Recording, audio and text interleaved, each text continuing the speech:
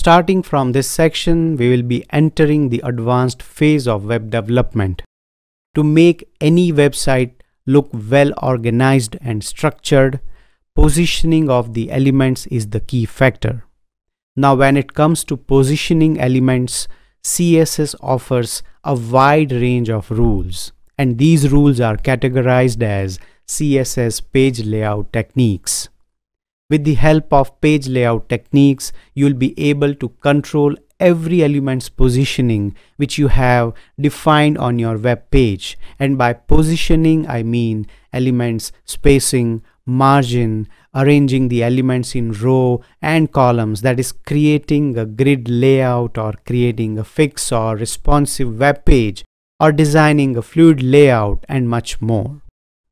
As of now, we have seen some common page layout properties like margin, padding or borders, but in this section we will be looking at advanced CSS concepts like floats, flexbox, grid layout and the display property, etc.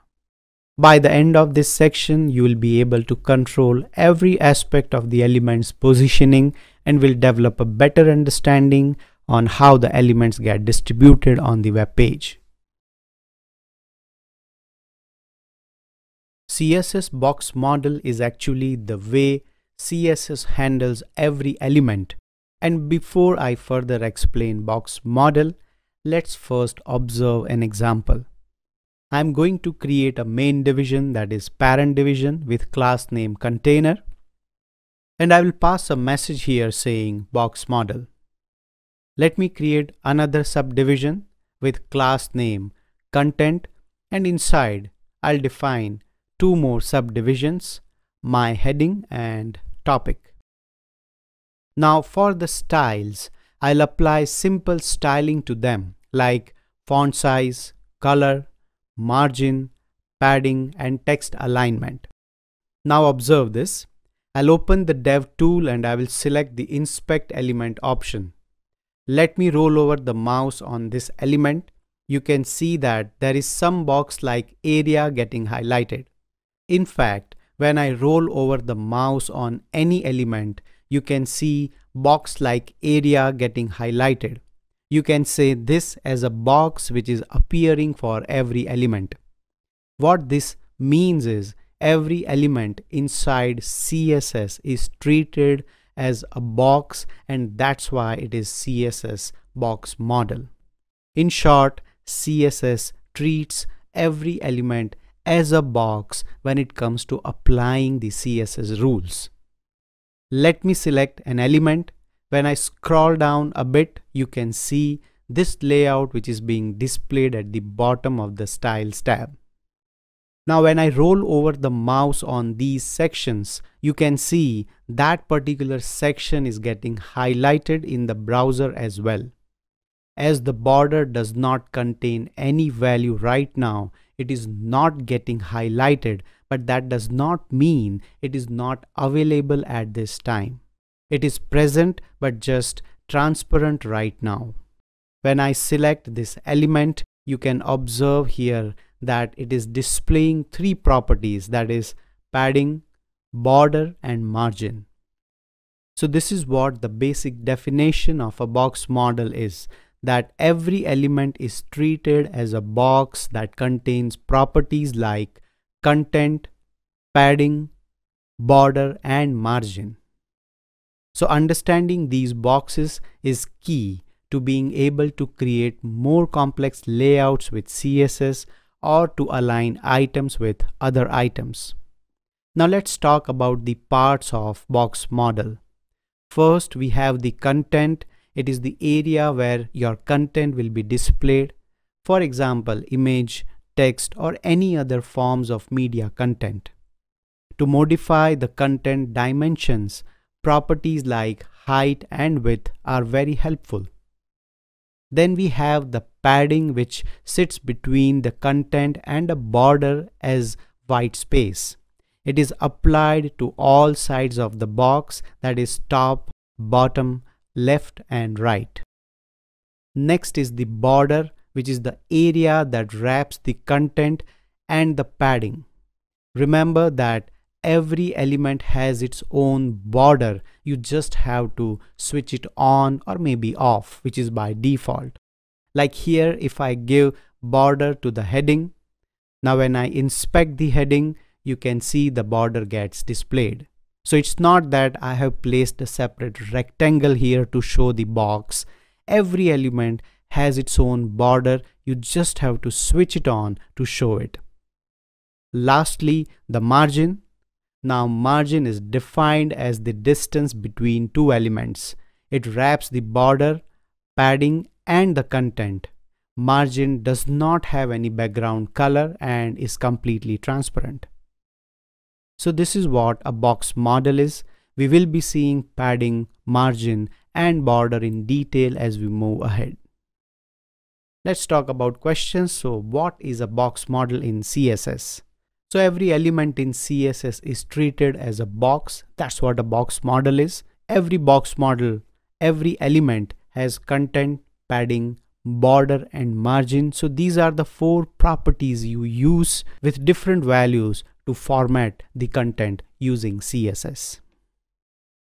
Every element you define inside the web page has its own border, and CSS provides a way to switch the border on for any particular element.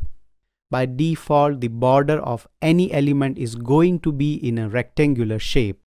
For example, let me define few elements here. I will give a heading, creating a division and defining a paragraph inside. Now all these elements which I have defined have their own borders, which cannot be seen right now because I haven't switched it on. So let's try to give a border to this heading. Now the border for any element is defined by specifying the border style, border width and border color. So let me go ahead and give border style. You can give various styles to the border. As you can see, there are various options for styling the border. I will keep the border style as solid. Next is the border width, which defines the thickness of border line. Now this takes length values as well as keyword values like thin, thick and medium, but generally we see that length values are used more often so that they can relate with other properties or designs. I'll keep it 5 pixels. Remember, the more width you give, the more thickness it will add to the border. At this moment, you can see the border is getting displayed. If you won't specify any color to the border, then it's going to take the default color of the element or parent element on which the border is applied, which is in our case white. If I give the color to the element, you can see the border by default takes that color. So to give the border a different color, you will have to give the border color property. And you can see now the border color is different from the element's color. Let me go ahead and define borders for every element we have given. So like I said earlier, that every element has its own border. You can see this division has its own border. This paragraph has its own border as well. Now there is a shorthand property which takes all these values in a single property, and that is the border property. We have already seen this and have used it many times. Normally the syntax goes like this, where we first define the border width, then the border style and then the border color. But the sequence does not matter at all. If you want, you can start with color first, then width and then style, or you can come up with any other combinations. Now there are properties which let you define individual borders with different width, color or style values for each side, like border top, border bottom, border left or border right. You can see this in the snippet. All these properties will let you define different borders for each side of an element. And if you wish to add some border radius to reduce the sharpness of the border edges, you can use the border radius property, which takes length value affecting the edges of the border, as you can see. So this was about the borders and how you can apply them. Padding creates a space between the element's border and its content. Let's understand it with the help of an example. You can see here I have already defined an H1 inside a division. Now I am going to apply padding on this division. So in the style, first I will apply some border on this division so that you can get a better idea how the padding affects the element. Now I will give padding 50 pixels. You can see that when I gave this padding, the H1's content got shifted because now that area has some padding on it. Let me show you. I'll open the dev tool and let me inspect this division. Now in the box model, when I hover on this padding, you can see the exact area the padding is getting applied, which is always between the border and the content of an element. Similarly, let me give padding to this H1 as well. I will give border and padding of 30 pixels to H1. Now when I inspect the H1 and hover on the padding, you can see the padding area of H1. Also, you can see we haven't applied any margin for the element, but by default, it is taking some margin. So let's set the margin to 0 for better understanding. Now you can see the additional space created by the margin is removed. You can set the padding of any element individually for each side or all sides at once. Like right now, both the elements padding, that is this 50 pixels and 30 pixels, is getting applied on all the sides of the element, that is top, right, bottom and left. They are all equal. But if you want to give different padding to each side, you can easily do that. So to give the top padding, I will give the padding top property. Similarly, I will give padding right for right side, padding bottom for bottom side and padding left for left side. So now I have given different padding values to the sides, and when I inspect this division, you can see the area of padding. Now this might look like a lengthy way to define padding to the sides.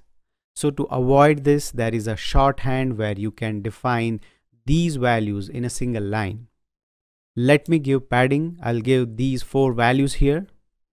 So padding takes up to 4 values maximum, and they are in the clockwise order, also known as TRBL, that is top, right, bottom and left order.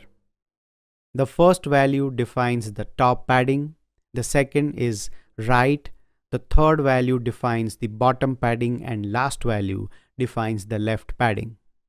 So this is the order which you have to keep in mind when giving multiple values to the padding, that which value is going to affect which side.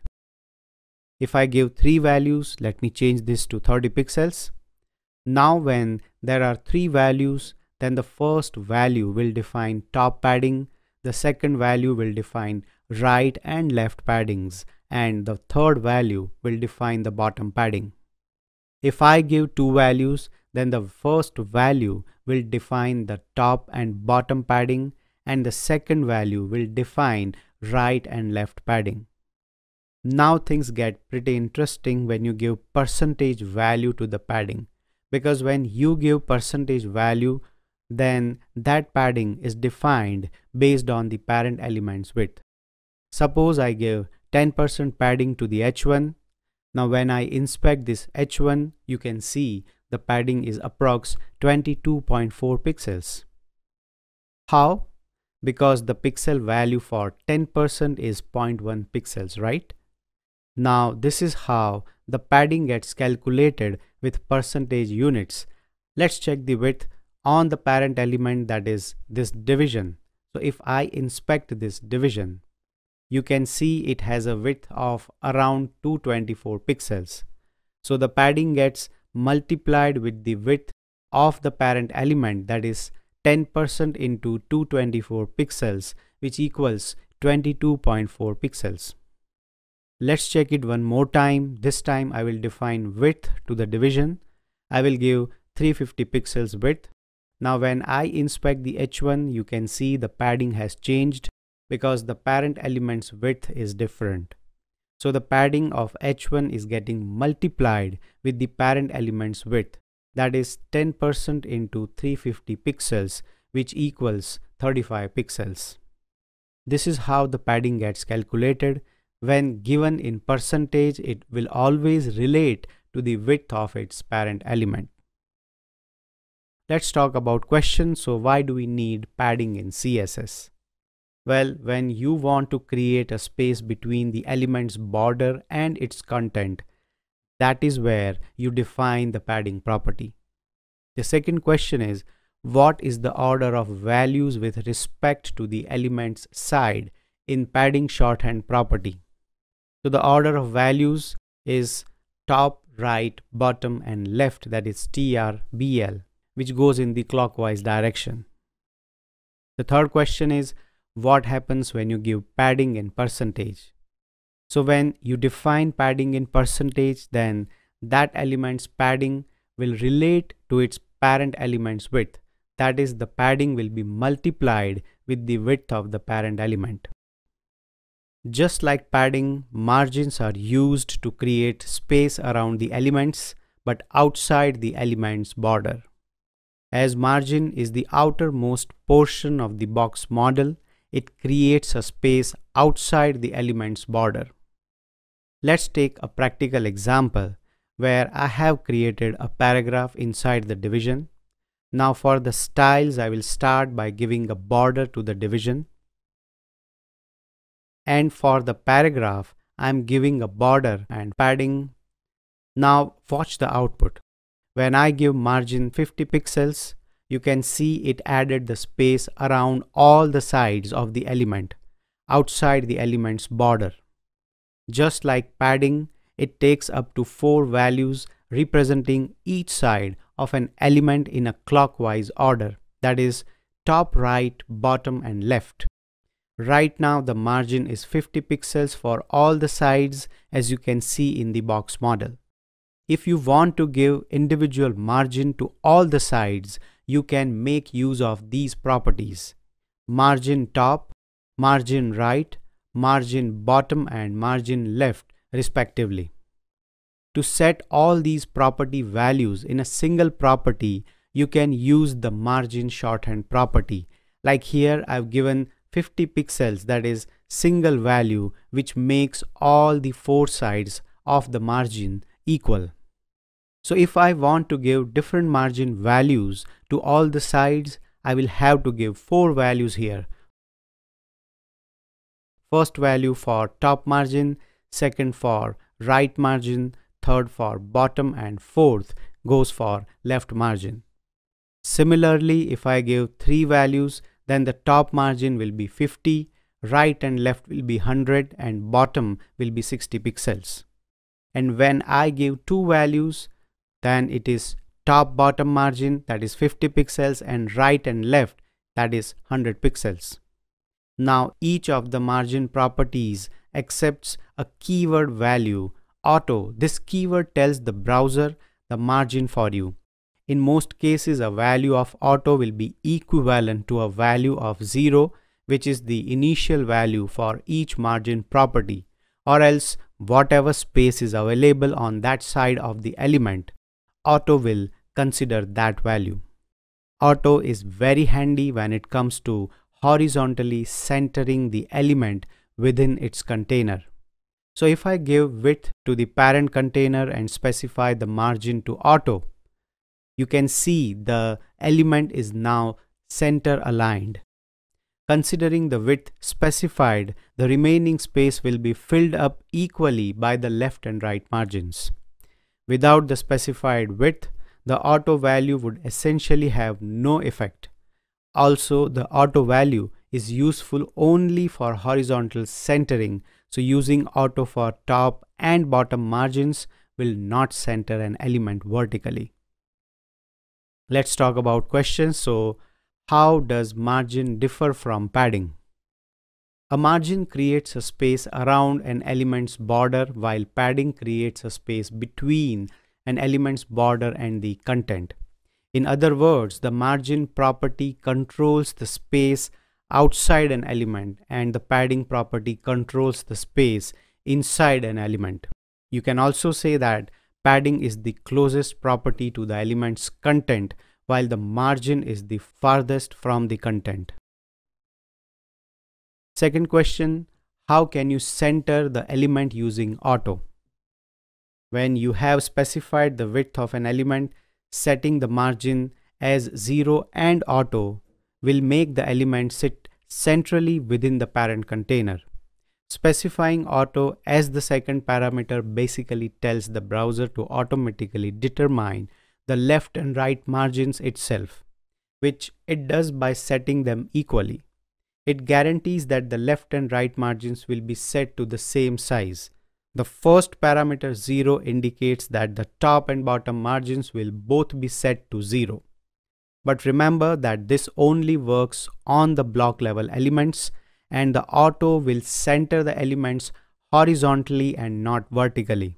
It does not set them vertically centered because the W3 specs for CSS are designed in such a way. Margin collapsing happens when the vertical margin, that is top and bottom margin of two block level elements, sometimes gets combined, that is collapsed into a single margin. To illustrate this, let's check an example. I will define two elements, say heading and a paragraph. Now let me apply border to them. So I will give a border to H1 and a border to paragraph. Now let's apply some vertical margin between them.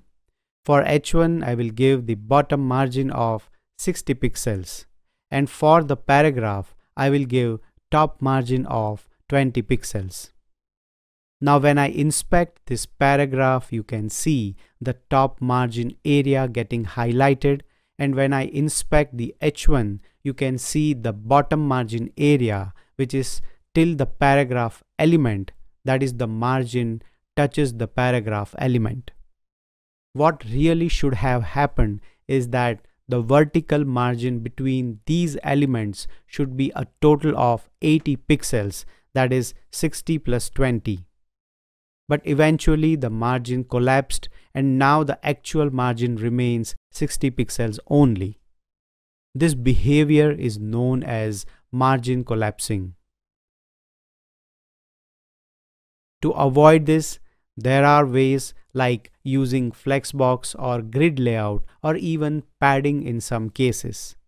But first, you need to keep in mind that margin is meant to increase the distance between siblings and not to increase the gap between a child and its parent's bounding box.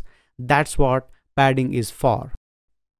The more you will work with margins, the more you will understand its functionalities, and you will be able to point out where the margins are getting collapsed. There is one more concept, and that is negative margins. If I give here minus 20 pixels, then you can see the paragraph is pulled towards the heading, that is margin has decreased. Negative margins allow us to reduce the space between two elements. It lets us pull a child outside its parent's bounding box or reduce the space between siblings until they overlap. The collapse of negative margins is same as the positive ones. Whichever margin is dominant, that is greater, will show the significance. If I change the bottom margin of heading to 20 pixels, then the margin will have no effect, as the positive margin and negative margin cancel each other out. Negative margins are used when you want to remove unwanted margins, like by applying negative margin to a parent element, you can cancel out unwanted margin. You can also give multiple negative values to remove or adjust the space between the elements. So these were the few important concepts related to margins. Now let's talk about relative questions. The question is, does the margin collapse horizontally? Well, absolutely no. Margins never collapse horizontally because it simply does not satisfy the conditions which make a margin collapse horizontally. Only vertical margin can get collapsed. The second question is, what causes margin collapsing? Collapsing of margins happen when two vertical margins come in contact with one another.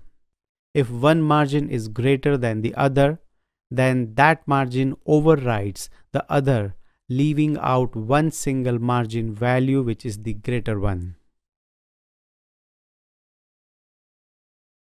The float property is very important when it comes to giving flexibility to your web page. Think of a float property like this. When you define the elements on the web page, they all have some sort of fixed position, like they are rigid. But by giving float property to them, you are allowing them to float freely anywhere on the web page. Let's look at an example. I'm going to create 3 divisions and name them as element 1, element 2 and element 3. Now I'm going to apply few styles to the division. It's going to be common for all the divs. I'll give width, height, margin, font size, border, the radius, text align and line height.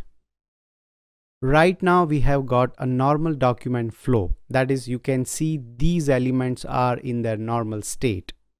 They are stacked in an orderly format. Now with the float property, you can give one of 5 values supported by all the browsers. That is right, left, none, initial and inherit. Let's see what happens when I give float right to element 1. You can see the element 1 is now at the extreme right side of the document and the divisions 2 and 3 are shifted upwards. So when you apply float on any element, that element is taken out of the normal flow of the document and the below element will take that space because now the space where element 1 was at is empty, as the element 1 is removed from the normal flow of document. So the non-floated element will consider the empty space and fill that up. Now observe what happens when I float this element to left. You can see it is overlapping the element 2 as the element 2 and 3 are still in the normal document flow. They are still filling up the empty space of element 1 as we have removed the element 1 from that flow. So you are allowed to overlap other elements using the float property.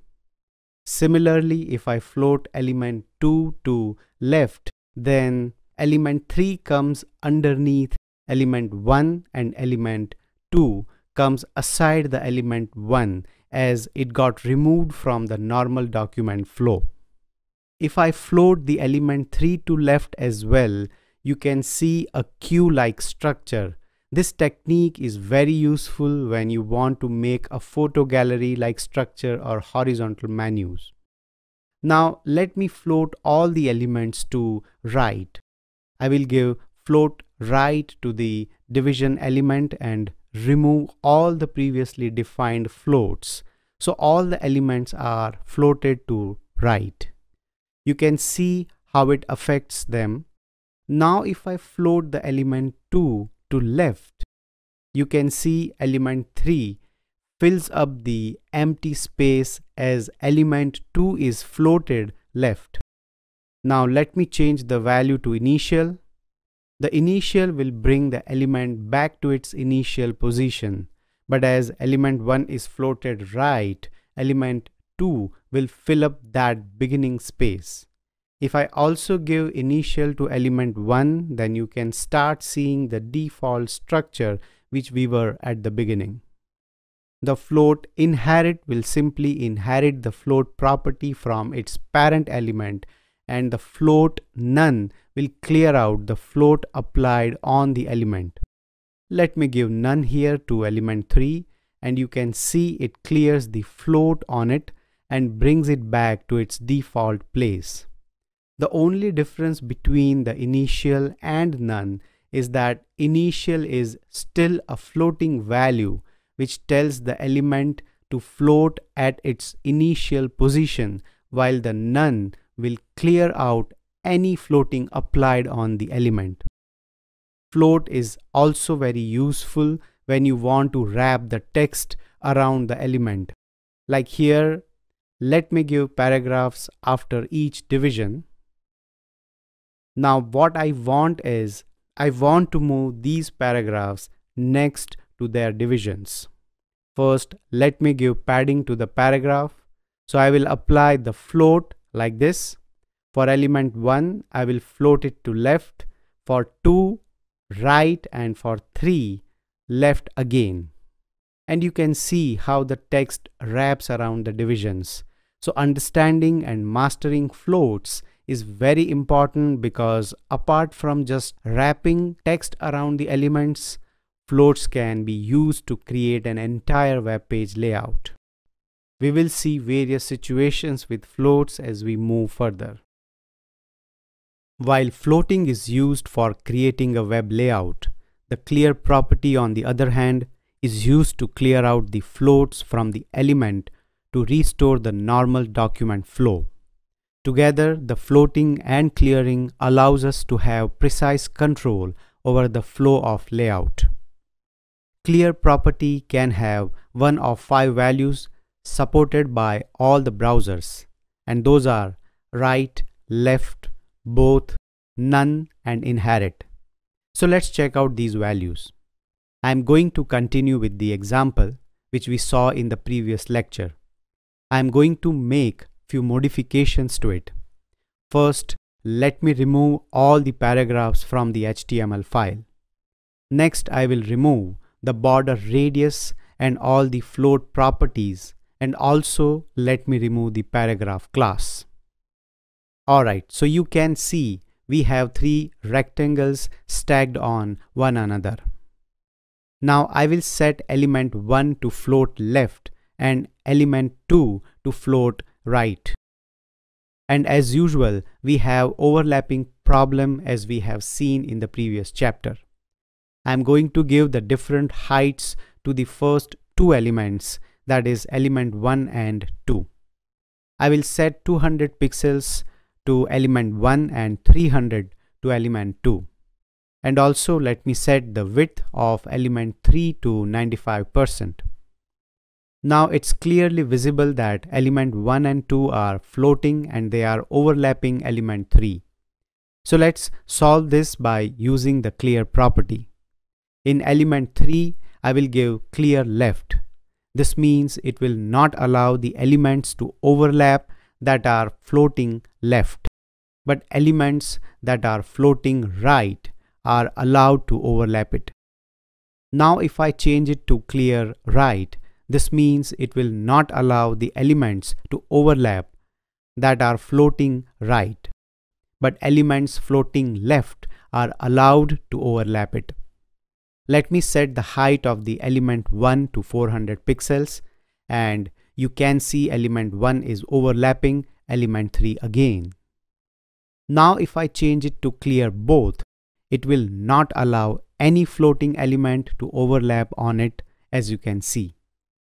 Element 3 will be shifted at the bottom side of the element which is having the maximum height by not allowing any floating element on it. Let me reset the element 1 height to 200 pixels again to confirm. Now clear none will reset the element position back to normal as per the document flow, whereas clear inherit will just inherit the parent property of clearing the flow. Remember that giving float and clear property together inside an element is not a desirable approach. You can give them together, there is nothing wrong with that, but when you float an element and clear a direction, you are simply adding a page break to the document flow. If the cleared element is followed by another floated element in the same direction, it's going to float in the given direction like here.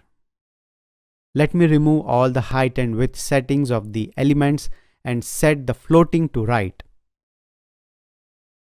Now when I clear the right side of element 2, you can see that element 2 and 3 are brought down. So this was all about the clearing of floats. It gives you a precise amount of control over which elements you wish to float and which elements you wish to bring back to normal document flow. Let's talk about relative questions. So the question is, how can you control the behavior of floated elements? If you don't give the clear property, then the elements will overlap or clutter up with the existing floating elements. When an element is floated, it is taken out of the normal document flow. Now this creates a situation where the containing block, that is the parent element's height, may get collapsed, making it look like as if the child elements are no longer inside the parent container. This behavior can cause many unwanted situations, like the background of the parent container gets disappeared or contents within gets overlapped, etc. So let's create an example for the same and we'll see a few ways to avoid the collapse. I'm going to create a parent division which will contain 3 child divisions. Now I'm going to apply some styling to the parent division like padding, width and border. And we'll also style the child divisions, but before giving individual properties, let me add padding and margin to the child divisions. I will use the child selector for that. I'll give background color to each child division. Now observe what happens to the parent container when I float every child division.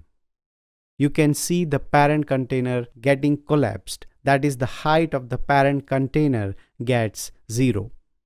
If you want to check, let me open the Dev tool, inspect the parent division and go to Computed tab.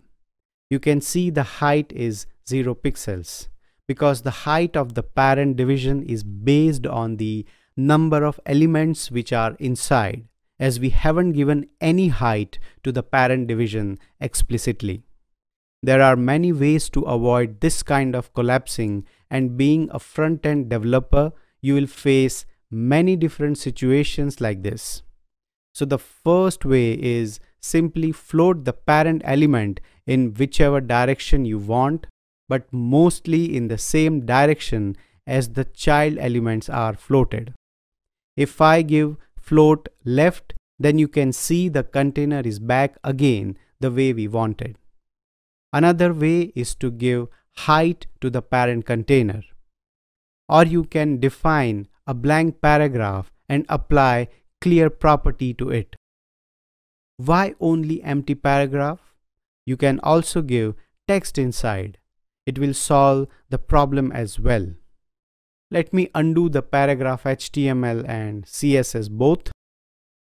If you do not want to add any extra elements, then there is another approach in which you will have to give the property called overflow inside the parent container. What overflow does is it defines what you want to do with the content which is too big to fit in that area.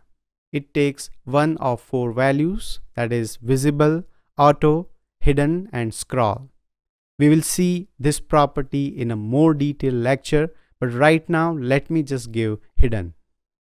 Hidden is going to clip off any content that overflows from the area, and you can see it stopped the container collapsing. So these were the few ways you can use to deal with collapsing of the container. Now, collapsing is an important factor to be considered, which you want to prevent, otherwise it leads to strange layout and cross-browser problems. Let's talk about relative questions. So, explain what is container collapsing, or why the container gets collapsed when elements are floated. So when all the elements inside the parent container are floated, the height of parent container gets collapsed, that is, it gets to 0 pixel. This happens because all the floated elements are taken out of the normal document flow, so the parent element does not recognize the sizes of the floated elements and acts as if nothing is contained in it. As a result, it is set to 0 pixels. So this is what container collapsing is. In the previous lecture, we saw different methods for handling container collapsing. Now all these methods may get the job done, but developers still face issues regarding the page layout after performing these methods.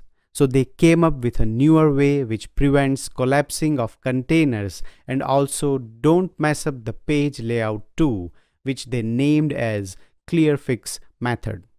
So let's see how it works. I'm going to define a division with class name clearfix, which will contain 2 images.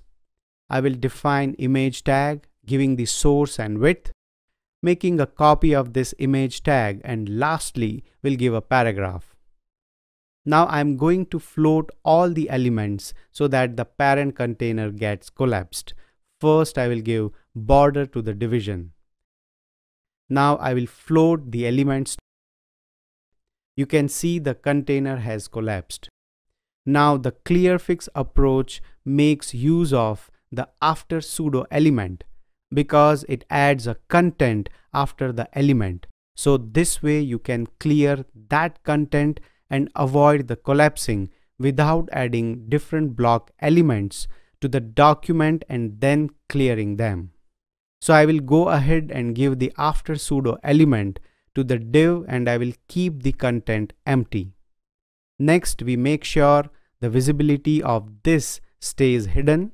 So I will give visibility property and set it to hidden. Then I will give the clear property. I'll say clear both. Still the container remains collapsed as the height of the content is still not there. So to sort this out, the display property works as a real charm. I will give display block.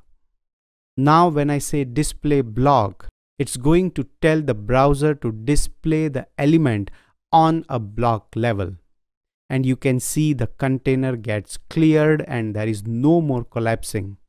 So following this approach, we'll apply a small bit of content which remains hidden from the view as the parent container clears the floats. To sum it up, clearfix is a way which tells the element to automatically clear its child elements so that there is no need for you to add the additional markup inside the document in order to clear the parent container. Now, there are still some browsers which do not support this approach. That is, giving the empty content. To be specific, browsers less than the IE8 versions, you will have to go with the older approaches which we saw in previous lectures, like floating the container element in the same direction as child or defining height in the collapsed container or adding additional markup inside the HTML, then applying clear property to it or giving overflow property inside the collapsed parent container, etc. There are still various ways to perform clearfix, but that depends on what kind of situation you are dealing with, but this approach is quite popular and easy to use. Now that you have understood what floating is, I'll be showing you a few common approaches on creating float-based layouts. The most popular layout approach which various websites follow is the column layout approach. You may have seen or come across such websites. So let's try to implement a column layout with floats. I'm going to start by defining a header. I'll say my profile. Next, I'll define an article tag and I'll give 3 divisions inside, naming them as first column, second column, and third column. Lastly, I'm giving a footer. Alright, let's style them. I'll define width first, inside the body as I want to fit the content in this area. Let's style the H1. I will give the background color, aligning the text to center, giving some line height, text transform to uppercase, letter spacing and bottom margin of 25 pixels. Next, we will style the first column division. I am giving the background, border, height 100 pixels and width 120 pixels. We'll give some padding also, I'll say 1.5 rem, and we'll give some right margin. And you can see our first column is completed. Now I'm going to copy these properties and will rename the class to second column. Similarly, for the third column, I'll paste the same properties. We won't need the right margin for third column, so let me remove it, and instead let me add bottom margin of 25 pixels to create gap between the div and the footer. Now for the footer, I will give background and padding. You can see our basic structure is ready. Now to display them in column format, we have to apply floats to them. So let me give float left to all the columns. And you can see a 3-column layout is displayed. You can also notice that the footer is stretched all the way as the columns are floated, and right after the third column you can see there is some space. This tends to happen when you float all the elements in a similar direction. So let's fix this. For footer, there is an easy fix, which is simply applying clear property. I will give clear both, and you can see the footer is back to its place. Now to fix the space in the third column, I will change the float direction to right instead of left, and you can see the space has been filled. Also, I will remove the margin from the second column as we don't need that anymore, because the width is going to provide the spacing between these two columns as they are floated in the opposite directions. So you can see there is no extra spacing to left or right. And you can also notice that the gap between the second column and the third is a bit off. You can fix that by slightly changing the width. Let me change the width of all columns to 136 pixels. We are now ready with our 3-column layout. So this is the technique which you can use for creating a 3-column layout. So by mastering the floating and clearing techniques, you can create the basic structure of any layout you wish to create. Just make sure that your layout allows flexibility and presentation the way you want. The display property allows you to specify the display behavior of an element. It is one of the most commonly used features in CSS development.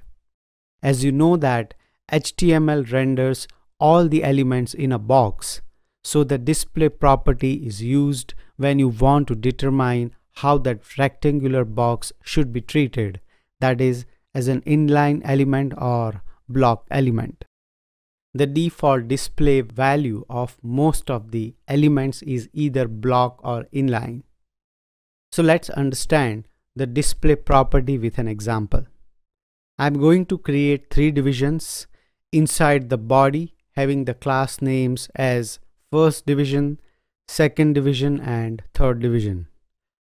Now let me give same width and height and different background color to all the divisions.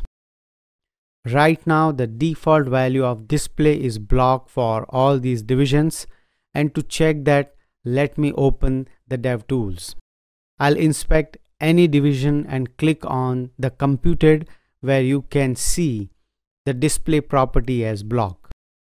The block elements will always take the full width of space in the browser by default if not given specified width to the element, and will always start from the new line. Now let me set the display as inline for all the divisions, and you can see that all the divisions are in a single line now. So this is how the inline elements are displayed, that is side by side in a single line. You can also notice that the width and height is no longer affecting them because it is their tendency to ignore the width and height, as the width and height of inline elements are determined by the content they hold. Even if you give display inline to any block element, the height and width of that element will be ignored. Now there will be cases where both the display values, that is inline and block, won't be enough for a better web design. This is where the inline block comes to the rescue. As the name says, it shows the characteristics of both these properties. So let me give here inline block and remove inline from all three classes. And I'll also tweak this width and height in order to generate the desired result, which I want to show you. Right, this is how the inline block works. You can see the elements are arranged inline but also on a block level. You can also notice that now the width and height is working fine. So when you give inline block, you won't face issues regarding width or height not getting applied. But when displaying elements inline, their height and width will be ignored. Display property also allows you to remove an element from the view. So let me give display none to the second division. And you can see it removes the second division from the view. Not only it gets removed from the view, but also the display none removes the element completely from the DOM as well. This is why division 2 acts as an empty space, and thus division 3 takes up that space. If you compare this with visibility hidden, let me set visibility hidden in first division. You can see it hides the element, that is, it makes them invisible rather than removing it from the document. This means that the element is still there, and that's why division 3 is not taking that empty space. So these were some of the values which are widely used with the display property. Apart from these values, display property offers various other values like flex, flexbox, contents, grid, inline grid, list item, table, etc. We will check them in our upcoming lectures. Let's talk about relative questions. So the first question is, explain the purpose of using the display property. Well, it is used for specifying the display behavior of an element, that is, whether you want to display that element as a block or inline on a web page. Second question, differentiate between display none and visibility hidden.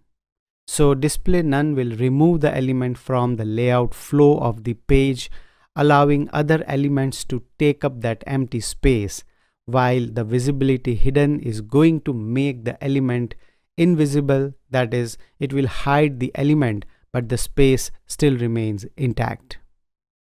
The third question is, why are width and height ignored on a displayed inline element? When you specify display inline to any element, or even if the element is an inline element by nature, giving them width and height won't affect them, because the width and height of any inline element is determined by the content they hold inside.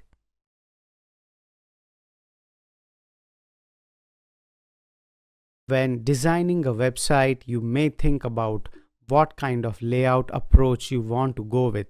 That is, either you want a fixed or static layout, or you may go with fluid layout or responsive layout. Now, the decision of selecting a layout totally depends on the usability of the website, because each of the layout has its own advantages and disadvantages. Either one can be used to make a successful website layout as long as you keep usability in mind. So let's start with the fixed layout. Fixed layouts are static layouts whose width is kept fixed by giving pixel unit to the container. The container of a website is kept in such a way that it does not move, that is, it remains fixed at a position. That's why it is called fixed layout. No matter what screen resolution the device has, the width or size of the container will remain steady and will not adjust as per the device. Generally, for fixed layouts, there is a standard width size set for the container, and that is 960 pixels. Now, this width size is most widely used when setting up the container's width for a fixed layout website. But viewing such layouts on a smaller screen gets really messy, as in many situations a horizontal scroll pops up which ruins the flow of the website and overall experience of users. In fluid layout, which is also referred to as liquid layout, majority of components in a website contain percentage length values so that the layout can adjust with the screen resolution. Now, this means that whenever the screen size is changed, the elements will adjust accordingly in a proportionate manner. With the fluid layout approach, you can create more user-friendly and flexible websites, and also, if designed well, you can eliminate the horizontal scroll which appears when the screen resolution gets smaller. Another alternative, and the best one, is creating a responsive layout or responsive web design, also known as RWD. Responsive web designing is a modern approach for web designing, where the content renders smoothly and adjusts itself with various screen sizes, whether it can be computer, tablet, mobile, or a TV. It includes a combination of length units like percentages, viewport width and height, and several rules like media queries, so that the layout design can automatically adapt with the browser to maintain consistency across various platforms. Responsive web designs totally focus on handling screen sizes up to greater extent, as the contents are placed relative to the viewport's length. So these are some widely used designing approaches. Remember, all these layout approaches have their own pros and cons, but at the end, what's important is the designing of the layout, which should be done with some precautions, and that takes time and effort. Now, I'll talk about relative questions. So explain the difference between fixed, fluid, and responsive layout. Fixed layouts are static layouts in which the layout remains fixed upon resizing the screen, that is, it won't adjust with the screen resolution. Majority of elements are assigned with the pixel unit, be it their width, height, or margin. Whereas in fluid layout, whenever the screen is resized, the elements or the content adjusts itself accordingly, proportional to the screen. It makes use of percentage length unit rather than fixed pixels. And responsive layouts are much better than the fluid and fixed layouts, as the content renders smoothly and adjusts automatically whenever the screen size is resized or the resolution gets changed. It makes use of media queries and viewport units so that the layout is related with the overall viewport. In web designing, grids can be very useful when you want to deal with the phase of how and where to place elements on the page. It guides you for delivering consistent page content. Now, these guidelines incorporate margins, spaces, and columns collectively. Let's first understand the grid anatomy by creating an example first. I'm creating a container section, and inside, let me define 8 subdivisions. Now let's style them with background color, text aligned to center, border, padding 15 pixels, and font size. Right now they are displayed as a block.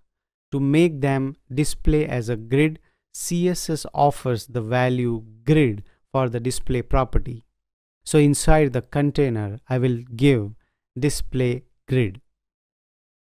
Now, when a container element is applied with display grid property, that element becomes a grid container. As in most cases, it acts as a direct parent of all the grid items, that is the child elements. By giving only display grid does not make the elements display in a grid, because grid layout consists of rows and columns. So after displaying them as grid, we need to define the row and column sizes. This is what gives a grid layout upper hand when compared with other layouts, as you won't need the floats and positioning properties with grid layouts. So let's apply columns and rows. For giving column and row length to a grid, CSS offers these properties: grid template columns and grid template rows. The grid template columns specifies how many columns with particular width you want in a grid. So if I give 4 values, it will create 4 columns grid layout. If I give 2 values, it will certainly create 2 columns grid layout. And if I give 5 values, it's going to create 5 column grid layout. As you can see, and the values are separated by space here. I will keep it to 4 values as it distributes the items equally. For giving the row length, as we have 2 rows, I will give 2 values. There can be some situations where there are many rows and columns. In that case, you cannot give individual values to both of them. So to avoid that, there is a function which is especially used with rows and columns, and that is the repeat function. So instead of giving individual values, you can give 2 values inside the repeat function.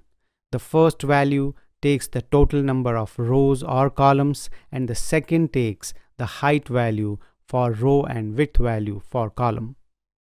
And you can see this gives us a simple grid layout. Let me add 2 more properties. I will give margin and justify content to center. Now, talking about the flexibility, right now the grid is not flexible. As you can see, when I resize the output window, the grid stays the same. To make a grid flexible, you sure can use percentage values. Now when I resize the output window, you can see the grid becomes flexible. That is, it's getting adjusted with the window size. But a problem with percentage values is that they do not count or calculate the free space available within the grid container. To clarify that, let me give a border to the grid container, and you can see the grid is outside the container right now, and we don't want that. To avoid this, there is a unit which is specially made for the grids, and that is the fraction unit. The fraction unit works only with the free space available inside the container. It is also responsive and flexible. So let me give here fraction instead of percentage. I'll change the value to 2 fraction for columns width and 1 fraction for the row height. And you can notice as soon as the fraction unit is applied, the grid gets wrapped inside the container, and now when I resize the output window, you can see it does not overflow. You can also combine this fraction unit with other unit as well. Like for a moment, let me remove the row property and border, and also I'll alter the column values. I'll say 1 fraction, 1, 1 and 200 pixels for the 4th column. Now when I resize the output window, you can see the first 3 columns are responsive and the 4th column stays fixed. Let's try another combination with percentage value. I'll say 40%, 1, 1 and 2 fraction. So the browser assigns 40% of the viewport width to the first column, and then it divides the rest of the space into 1/2 fractions. These are kind of grid layout approaches you can perform. There is another useful property which you can apply to grids, and that is the grid gap property. This property gives space between each grid item. This space is often referred to as gutters in grid anatomy. Gutters are the lines between the columns and rows which separate each of the item. So let's apply grid gap property. I'll give 10 pixels and you see how each item gets separated. You can also give space between columns and rows individually by giving column gap and row gap properties. So instead of grid gap, I'll give column gap 10 pixels. You can see only the columns get separated, and row gap 10 pixels. This separates the rows. So this was some basic grid approach and anatomy which you need to understand and practice thoroughly. In the very next section, I'm going to show you some advanced and complex grid approaches where we will learn the spanning of rows and columns in grid layout. Now let's talk about questions. So how will you generate a grid layout with CSS? Well, you have to give the display grid property to the containing element, and then you define the rows and columns of the grid as we saw earlier. The second question is, explain the fraction unit. The fraction unit has been created just for the grid systems, as it works only with the free space available inside the container, making the grids responsive and flexible. The next question, how will you create a grid of specific rows and columns? By using a grid template rows or columns properties, you can define the number of columns and rows you want. Each value in the grid template columns also defines the width of the grid column, and in grid template rows, each value defines the height of the row. Next question is, what is a grid gap? Well, the grid gap is also known as gutters in a grid system is denoted as a space between the rows and columns, and to manipulate it, CSS provides the grid gap property, which is the shorthand for row gap and column gap properties. In the previous lecture, we saw how to get started with grids by understanding some grid anatomy and basic layout structure. In this lecture, I'll take grids one step further, as we will see how to create complex grid structures by spanning the columns and rows. Now by default, the content in a grid is placed in individual grid cells, but you can set any grid child to span multiple columns or rows or even both. I am going to continue with the same code which we saw in the previous lecture. So let's get started. You can see the output of this code. Let me set all the columns to one fraction first to understand the example in a better way. Now if I want to span the first content up to the column ending, this is how I will do it. Inside the item, I will specify the grid column start to 1 and column end to 5. And you can see it spans the 4 columns. These properties make use of grid column lines for calculating the column start and end. And the grid lines look something like this. So you can make out how the column spans. If I change the starting value to 2, then the A will start from the second column line and it will span up to the 5th column line. If calculating column line looks complicated, then there is a span keyword which directly tells how many columns to span. Let me add the span keyword before the value 5. Now you can see it spans 5 columns instead of 3. Remember, adding span keyword will not consider calculating the grid column lines.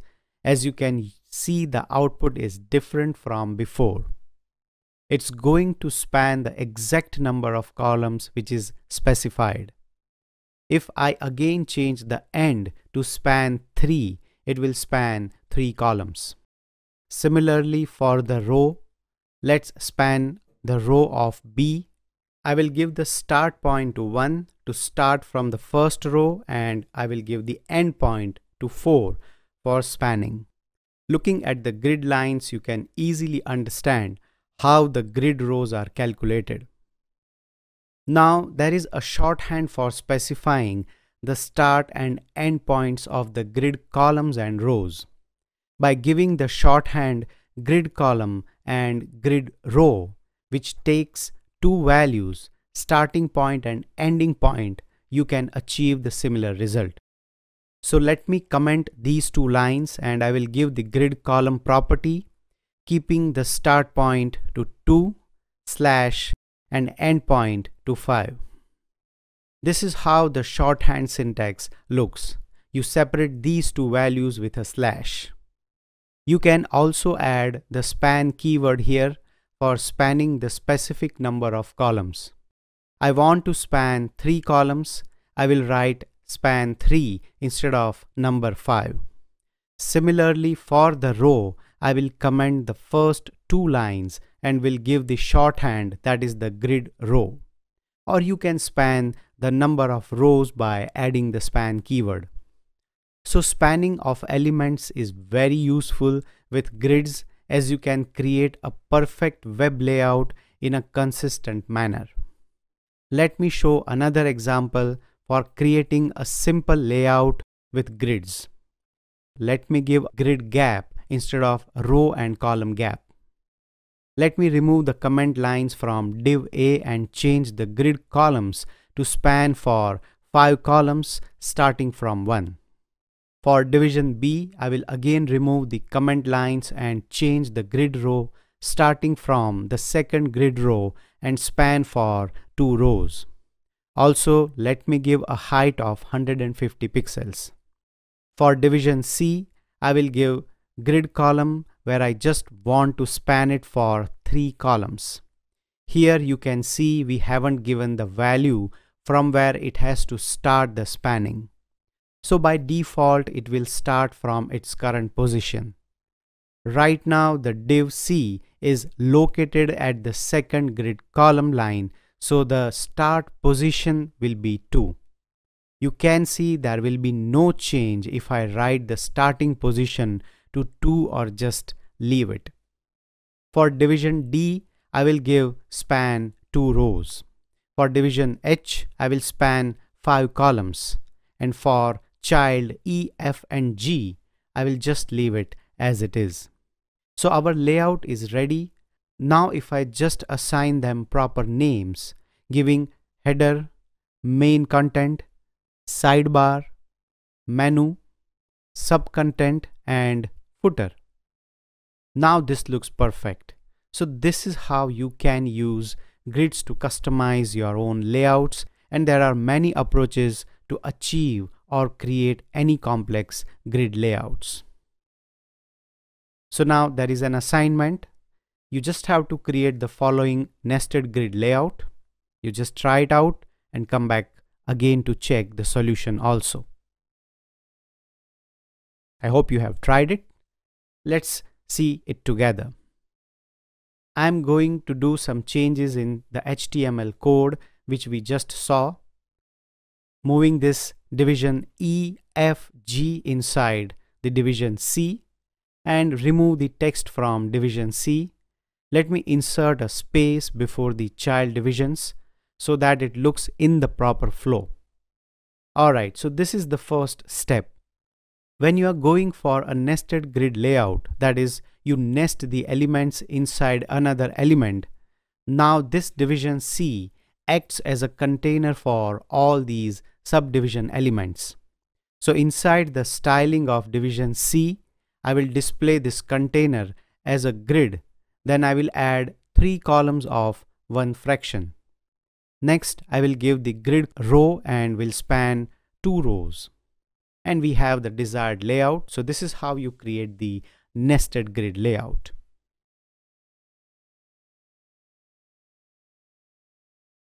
Flexbox, which is also referred to as flexible box, is a layout model which helps you design and create advanced web layouts, which are difficult to achieve using other layout models. Flexbox provides flexibility and overall control on how the elements are positioned, sized or aligned within their container, as you can flex the items to different sizes to fill the space or make them aligned vertically or horizontally, or maybe change their order of appearance or their direction, etc., making the design responsive and easy to work with. Flexbox is supported by all the modern day browsers, so it won't be having any compatibility issues. Flexbox offers a wide range of properties for customizing the container element as well as the items which are within that container. Some of the major benefits working with Flexbox is that it makes the making of navigation bars or menus very easy, in a way that you won't be needing any floats, so you don't have to worry about the elements getting collapsed. Creating grid layouts with Flexbox is an easier approach and very simple to work with, like creating equal height columns and much more. Now, before we move on to the properties used with Flexbox, it's essential to understand the terminology of Flexbox first. Observe this diagram. There is a Flex container which contains 3 Flex items. The Flexbox is used for creating one-dimensional layouts. So every Flex container contains a main axis, which is a primary axis along which the Flex items are displayed. The direction of the main axis is based on the Flex direction property, which we will see shortly. Then it has the main start and main end, which describes the main start side of the Flex item and going towards the main end side. Next is the main size, which is the width or height of the Flex container or Flex item, whichever is in the main dimension. Then comes the cross axis, which is always perpendicular to the main axis and its direction depends on the main axis direction. Cross start and cross end specifies the placement of items inside the Flex container, starting from the cross start side of the Flex container and going towards the cross end side. And lastly, the cross size, which is the width or height of a Flex item, whichever is in the cross dimension, becomes the item's cross size. So this was some basic information, some terminologies about the Flexbox which needed to be shared before we start working with them. Let's talk about a relative question. So what is a Flexbox? So it's a flexible box that is a web layout approach which makes customizing of complex web designs easy. It provides flexibility and overall control over the element's positioning, alignment, or size, etc. Flexbox can be created by giving display::flex inside the container element, though it's not just that which is going to implement the complete flexible box layout. When it comes to Flexbox properties, there are many different properties which Flexbox offers, and they are separated as Flex container and Flex items properties. I'm going to divide this Flexbox session into 2 lectures. One which we are going to see in this lecture will be about the properties applied on the Flex container, and the next second lecture will be about the properties applied on the Flex items. So let's start with an example. I will create a section with the class name as wrapper, and inside I am defining 4 items. Now let's style the items. For item A, giving the background, padding 2 rem and margin 10 pixels. Similarly, for the rest of the items, I will apply the same styling apart from the color. Now, as you know, by default, these items are displayed as block. To display the items as Flexbox, you will have to give the value flex. So I will give the display::flex property to the section. As you can see, all the items are displayed in flex, which is in a row-wise manner. Now there are certain properties which can be used inside the flex container. Let's give the justify content property. This property is used to align the container items when the items do not use all the available space on the main axis. So let me give justify content to center. You can see it centers the items. If I give flex end, it will shift all the items to the flex ending. If I give flex start, it brings back the items to the starting point of the flex container. Next useful values are space around, space evenly, and space between. If I give space around, you can see it adds the space before and after every single item. If I give space between, it's going to add space only between the items. And if I give space evenly, it will add space evenly around the elements. Next property I will apply is the align items. Now this property aligns the items on the vertical axis of the flex container. The first and default value is stretch. This value will stretch the items to fill the container. Right now you don't see the result because by default this value is applied to all the flex items. Let me give a border to the wrapper. Now if I increase the height of the wrapper, the inside items will also stretch according to the wrapper height. If I comment the align items property, still you can see it is working as this is the default behavior applied on the flex items. Let me undo the comment. Now let's try different values with align items. First, I will give different heights to the items in order to understand the align items property. As we have given different values to all the elements, the stretch property will not work and the default value of align items changes to flex start. Let me give flex start and you can see nothing has changed. And I'll apply flex end to the align items. You can see what it does. It aligns the flex items to the end or bottom of the container.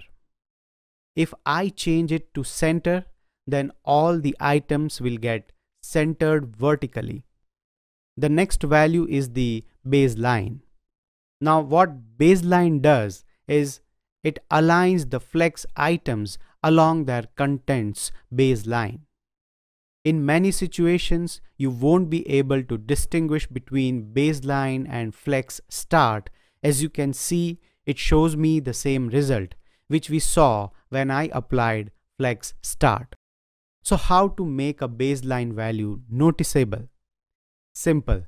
You can give some font sizes to the content. So if I give font size to the item A and item C, you can then notice how the items are getting aligned on the basis of their baseline.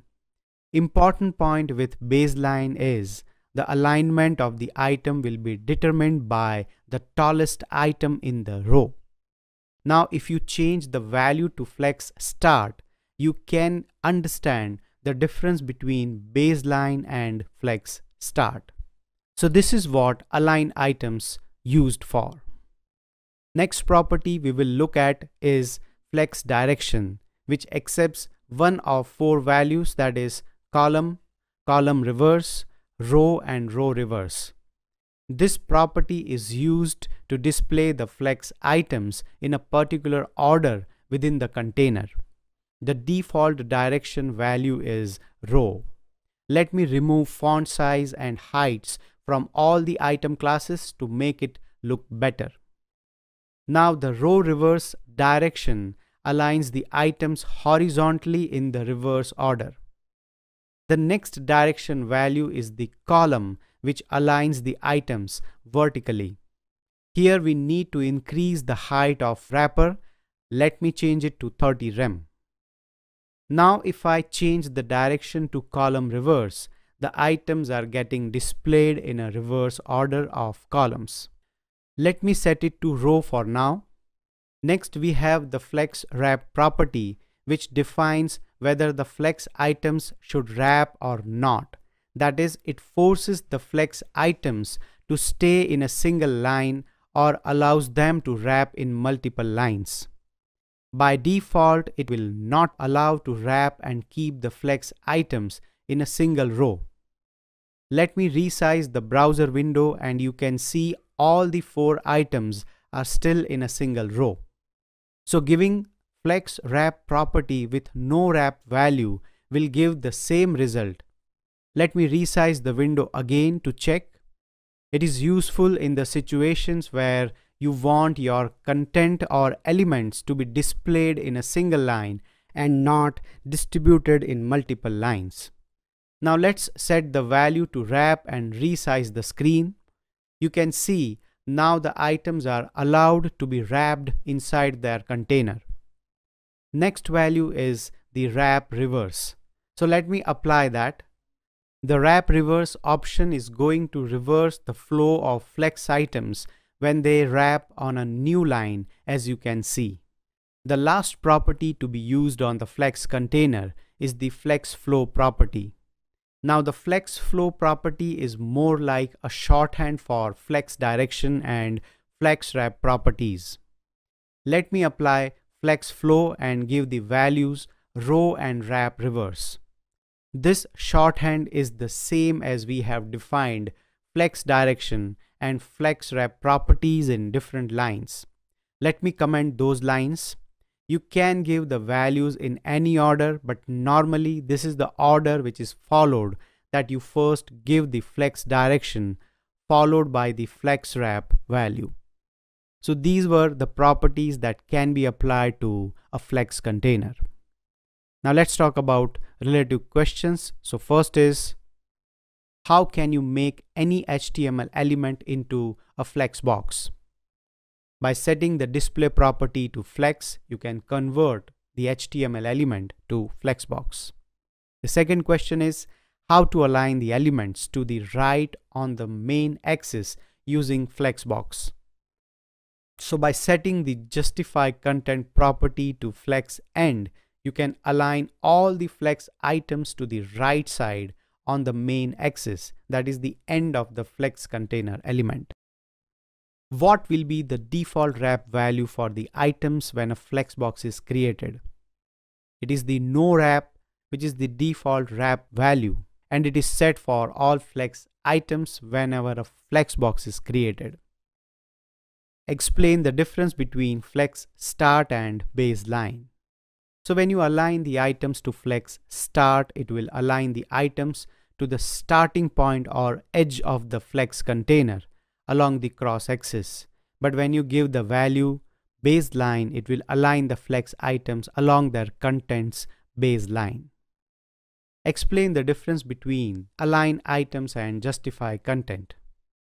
The align items is going to align the flex items on the cross axis of the container, whereas the justify content is going to align the flex items on the main axis of the container. So this is the main difference between these two properties.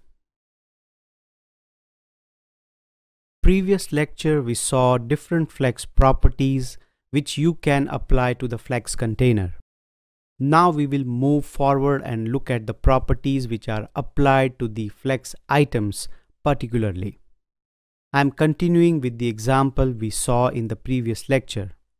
Let me just remove the flex flow property and set the align items property with flex start. The first property we will start with is the align self property. This property accepts the same 5 values as the align items, that is the flex end, flex start, center, baseline and stretch. Align self property helps in aligning a single element, and it also overrides the value of align items assigned to all the flex items. So right now inside the wrapper, we have the align items property assigned to all the flex items. I am applying align self property to item B. I'll pass the value flex end. And you can see it places the item B to the end of the container, overriding the align items value given to all the flex items. Similarly, if I want to center align the item, let's say item A, you can do that by giving center to the align self, and that will center the item on the vertical axis. If I want an item to stretch to fill its container's size, I will apply the value stretch to the align self, and you can see it stretches the item to its container's length. The remaining values you can have a go at it, try for yourself and see how it works out. The next property for flex items is flex basis. So let me first of all remove all the align self properties and let me give flex basis property to item A. This property takes a length value, so I will give 200 pixels. And you can see the width of the item is increased. So a question may arise, why not just give the width property? This is where the definition comes in, that the flex basis property is used for defining the size of the flex item along the main axis, that is horizontal axis, which is by default. But when the flex direction of the container is changed from row to column, the size will be applied along the vertical axis, which we can say as height of the item. So inside the wrapper, if I add the flex direction to column, you can see the flex basis is now applied as the height. There are two keyword values, auto and content, which can be applied to the flex basis. The auto defines the size depending on the main size of the element. It will still be related to the direction of the flex container. That is, for horizontal flex, the auto will consider the width of the item, and for the vertical flex, auto will consider the height of the item. Similarly, for the content, it resolves the size based on the element's content. For all the values other than auto and content, flex basis is taken the same way as any other normal width or height in horizontal or vertical flow of the axis. Let me remove the flex direction from wrapper and flex basis from item A class to reset the look. Next is the flex grow property. This property grows the size of the flex item on the basis of the width given to the flex container. So first I will comment on the justify content inside the wrapper. Next, I am going to use the attribute selector to target all the items. I will give class and caret sign, which will target all the item names starting with the word item. Inside, I will give the flex grow to 1. Here 1 represents a number and not a length value like pixels, percentage, m, etc. Flex grow property is specified as a single number. Default is 0 and negative values are invalid. So when you want the flex items to fill up the remaining space, that is the size of the flex container minus the size of all flex items together, flex grow property comes in handy. Similarly to flex grow, there is the flex shrink property, which is exactly the opposite of flex grow. It shrinks the flex item based on the width of the other flex items. So if the size of the flex items is larger than its flex container, items will shrink when applying this flex shrink on them. So first I will give flex basis instead of flex grow. I'll give 200 pixels. Now I will apply flex shrink on item A. Let's give value 2. And you can see it shrinks when I resize the output window. Similarly, if I give flex shrink to item C, let me give 3 here, and it shrinks upon resize. The value of flex shrink specifies the shrinking level compared to the other items. Remember not to use the flex wrap property with flex shrink, otherwise you won't be seeing any shrink effect, as the items will get wrapped whenever the size of the flex item gets bigger than its container. So, make sure there is no flex wrap property before using flex shrink. Next property is a shorthand for the flex basis, flex grow and flex shrink, which is the flex property. Let me remove the flex shrink property from the items, and instead of flex basis, I will give flex property. The first value is for flex grow, second value for flex shrink, and the third value is for flex basis. This is how the order looks. You have to strictly follow this order for flex property. Lastly, the order property. This property is used for changing the order of all the flexible items. So if I want to change the default order of these items, I will do that by applying the order property.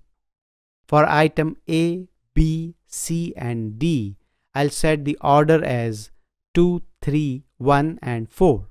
And you can see the default order of flex items is changed. So these were the properties which can be applied to the flexible box items. Now let's work on an assignment. So the assignment is create a card view layout with Flexbox. Alright, I hope you have tried it. Now let's also do it together otherwise. I'll start by defining a section inside the body, giving the class name as wrapper. We will be applying the display flex property to this section as it is a container element. Now inside the section, I'll define an article tag with class name as card. Next, we need an image, so I will give the image tag, giving the source alternate name and width 200 pixels. After the image, I am giving a div with class name as details, in which there will be a heading and some description inside the paragraph tag. And finally, a button which says read more. So we are ready with our first cards layout. Let me copy this and paste it 3 more times. Now let's style the card. So first, the wrapper, I will display it as flex. We'll set the flex wrap property to wrap and align the items from start. Next, styling the card, I will give border, margin, and flex property, setting the flex grow as 1, shrink as 0, and flex basis to 200 pixels. Also, let me set the contents to center aligned by giving text align property. I want to set the padding of the card and its details. And finally, for the button, I'll give a background, a border, font size, color, padding 5 pixels, width 100%, and border radius to 5 pixels. And so we have created a card view layout with Flexbox.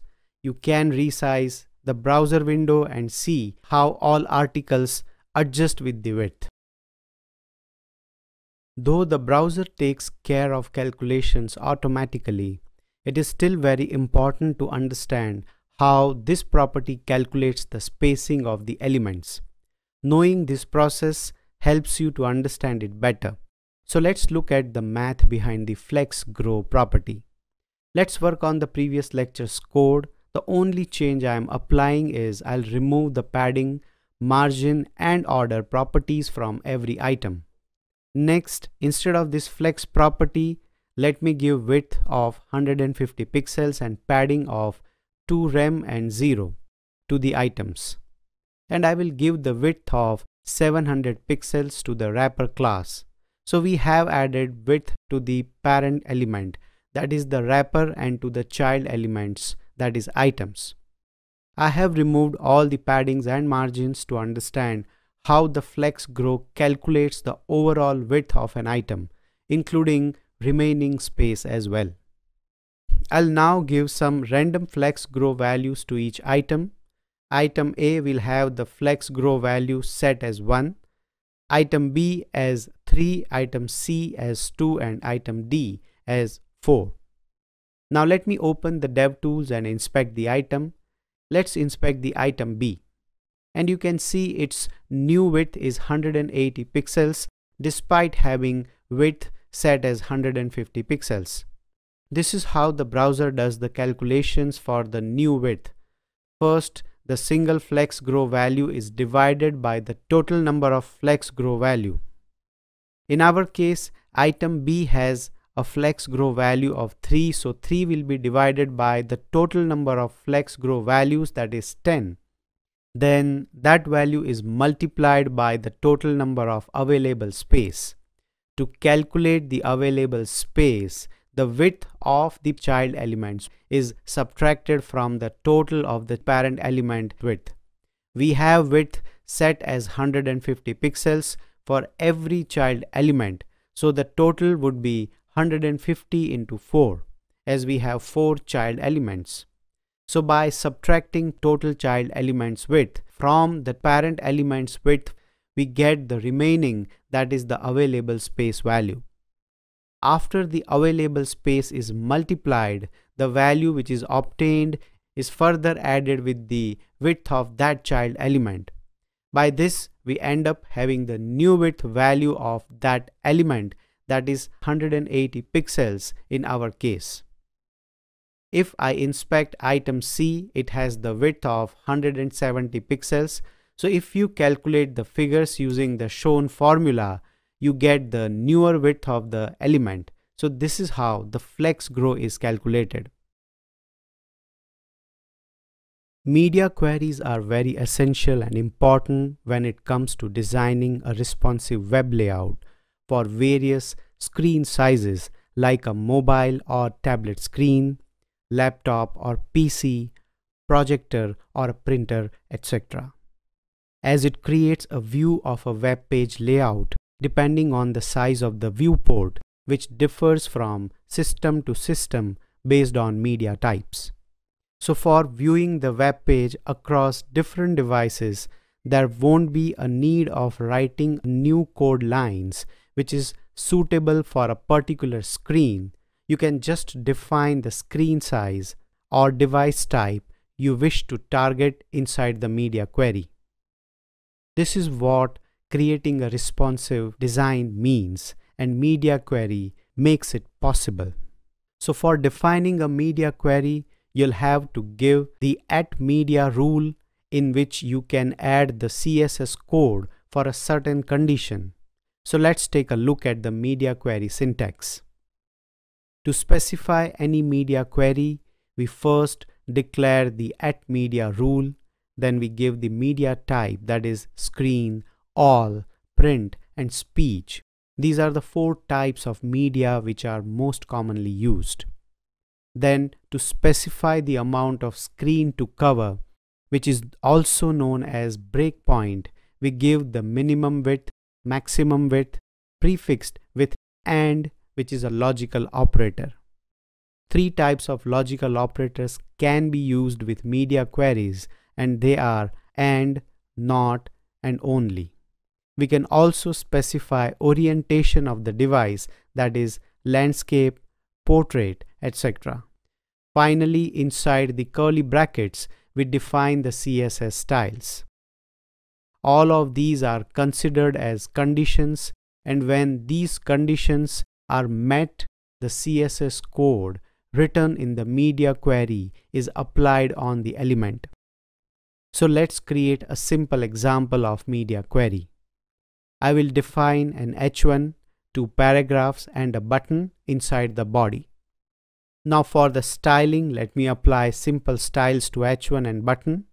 For h1, I will give color, font size of 3 rem. Button, I'll give background, setting the border to 0, color, padding 8 pixels, width 100 pixels and the border radius of 15 pixels. Now let's apply media query.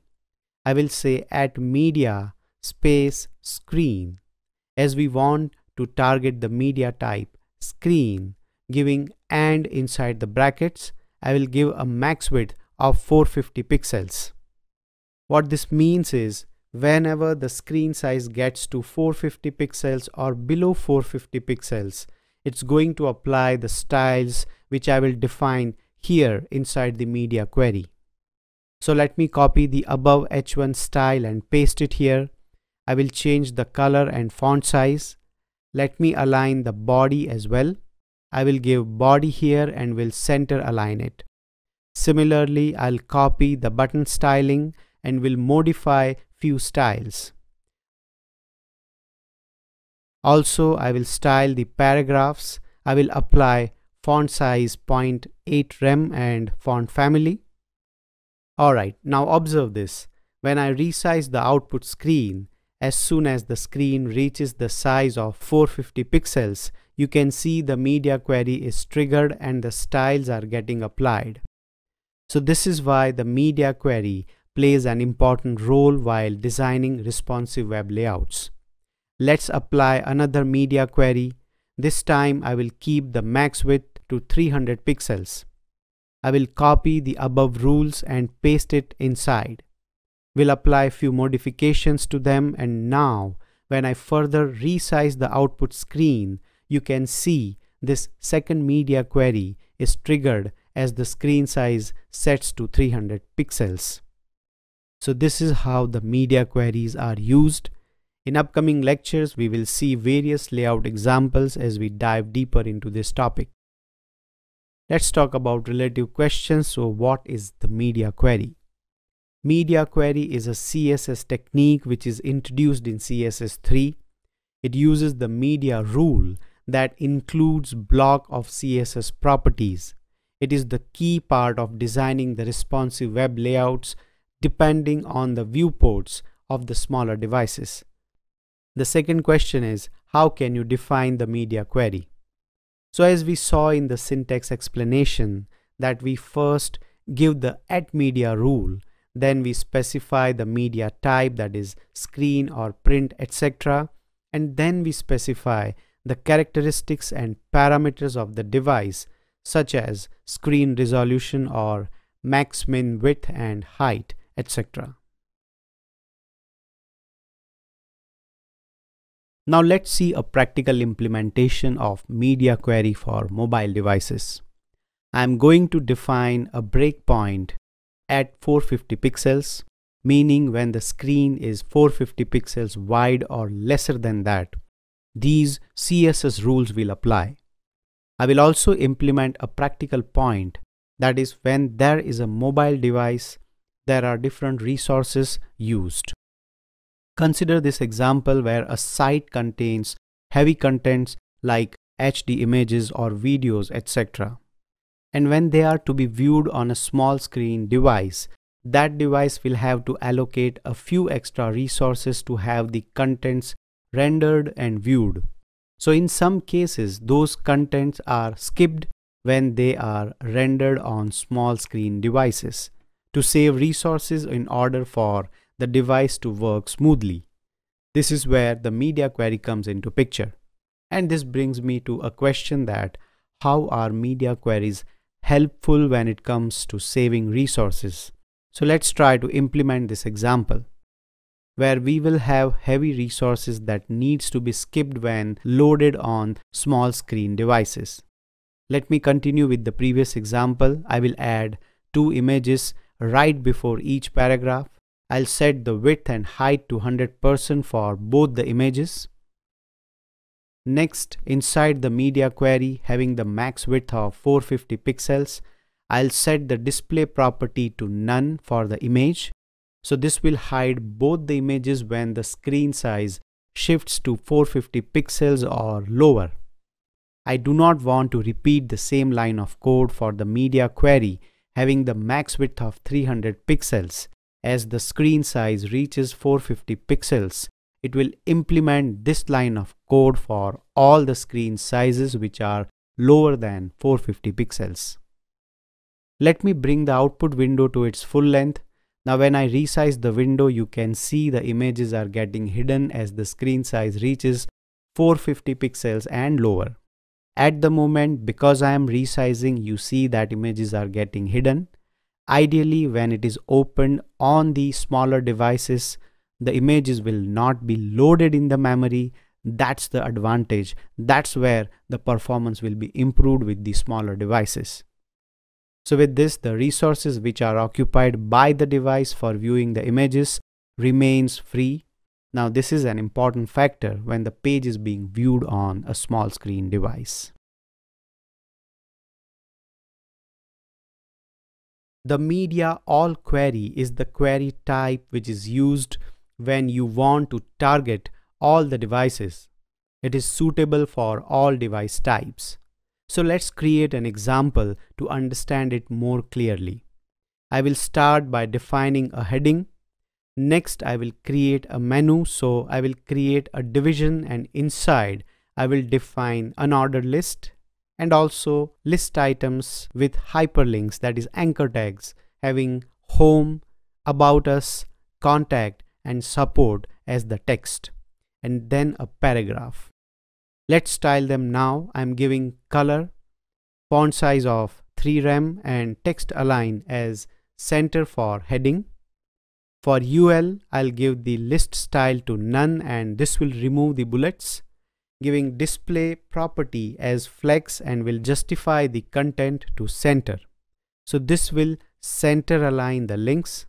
Also, I'll keep padding to 0 to remove any unwanted padding. Next, for styling the links, I'll give margin 1 rem, text decoration to none for removing the underlines, and then the color. For styling the paragraph, I will give padding 1.5 rem, top bottom margin 30 pixels and right left margin 50 pixels. Font size 1.2 rem, background and color. Alright, so we are done with the basic styling. Now let's make it responsive by adding a media query. So I will add the @media rule, and I want to target all devices. I will give the media type as all and will give the max width to 400 pixels. So when the screen size gets to 400 pixels or lower, the styles which I will add in this media query are going to get applied on the elements. By default, the media type is all. So if I don't specify any media type, the CSS parser will take the media type as all, but it's better to specify the media type when working with them. Alright, so let's style the H1. I will copy the above H1 styling and paste it here. I will change the font size to 2 rem and will remove the alignment. Next, I'll style the paragraph, giving font family, text align, center, font size 1 rem, font weight, bold and background. I'll change the display property of UL to inline block, and you can see it aligns the links vertically. And to add some space between them, let me add margin to li. I will give the bottom margin to 15 pixels, center aligning the division as well to make all the links appear in the center. And finally, I will style the links by applying just the color. Now when I resize the screen, you can see how the menu gets adjusted as per the mobile view. One more important point to remember is that the media query works just like any other selectors. For example, if I bring the H1 selector below the media query and resize the screen, you can see no matter what screen size it is, the heading styles stay the same because it is reading from top to bottom, and it always takes the bottom selector if the selector has the same specificity. Okay, so let me undo this and check the output again, and it's working fine. Again, to summarize, all will target all the media types, and it is a default media type taken by the CSS parser when no media type is specified. So even when I remove this all and you can see it still works fine. But it is still recommended to give the media type explicitly, as there are still some bugs and issues faced by the developers when working with all. But still, if you want to target all the devices, you can go for it.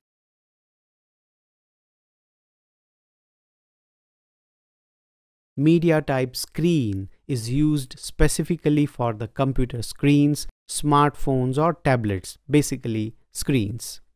By giving the @media screen, you can target various devices' screen. So let's create an example. I will define a section with class name as main. Inside I'm going to define 4 divisions, each having a heading as column 1, 2, 3 and 4. Let's style these columns. I want to display them as a grid when the page is being viewed in desktop. So I will give the display grid to the main container, and I will define the 2-column layout of 1 fraction. Next, I will style the column by giving background color, border radius 15 pixels, margin 12 pixels, padding 14 pixels. Now I want to display this grid layout in a columnar layout when it is being watched on mobile or tablet devices. So for that, I will give a media query with screen as media type and orientation as portrait. I will display the container as flex and change the direction to column. So when the width of the screen is smaller than the height of the screen, it's going to convert the grid into a columnar flex layout. Let me style the columns as well. I'll copy the styles from above and paste it here, applying few modifications. And now when I resize the screen, you can see it converts the grid layout to columnar layout. This similar thing can be achieved by a different approach, and that is by specifying screen width sizes for different devices.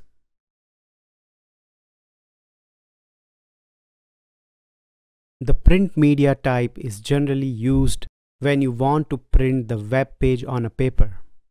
It is intended for paged material and documents which are to be viewed on a screen in print view mode. So let's move to the example. I'm going to define a section which will have a heading and 2 paragraphs. Let me now apply some basic styling to them. For H1, I will give color, font size 45 pixels and the text alignment to center. For paragraph, I give only the font size of 1.2 rem. Now I'll apply the print media query. If you want, you can specify the max min width, but for this example, I will just say @media print. I will copy the styles of H1 and paste it here. I will change the color, font size, and I'll give in point unit as they are widely used for printing documents. I will align it to center and will give the font family. Similarly for paragraph, let me give the font size in points. I'll say 16 point and font family. Alright, if I resize the output page, nothing is happening because to see the result, I need to print this page. So let me open the page in browser. I'll press Ctrl P for printing the page and you can see the result. The color and the font size is changed as the document goes in print mode. The purpose of using the print in media query is quite simple.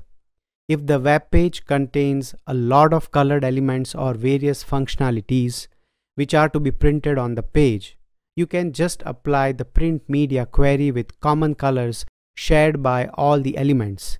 This way you will be saving many resources and the need of printing the web page layout on a page gets fulfilled as well. For example, instead of giving different colors, if I apply similar colors to these elements And now when I print the page, you can see the elements share a similar color.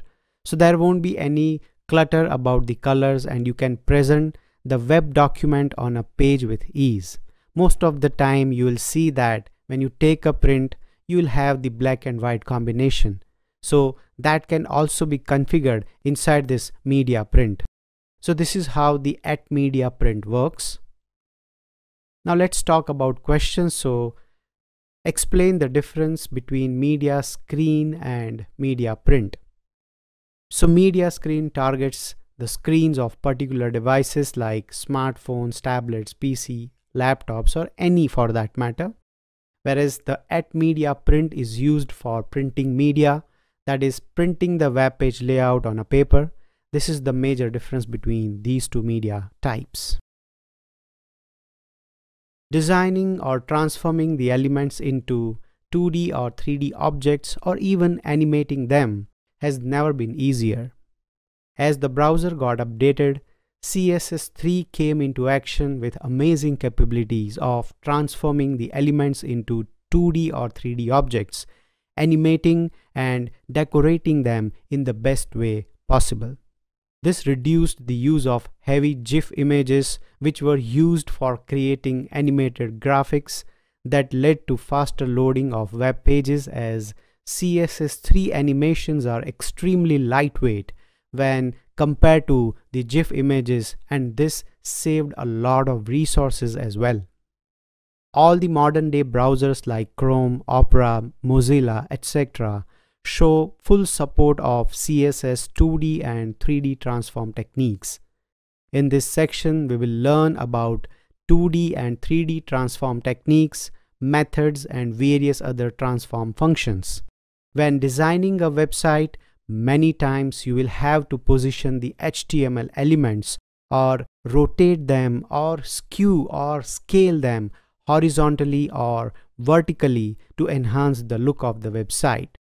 Now in CSS there are two types of transformations: 2D transform and 3D transform. 2D shapes basically take two axes, that is x-axis and y-axis. So we will manipulate mostly the x and y axis when creating a 2D shape, whereas 3D shape takes three axes, x, y, and z. So we will work with all the three axes for creating a 3D shape. Both of these transformations share similar methods and functions for creating 2D and 3D shapes. All these are considered as advanced CSS concepts, which we will now learn in this section.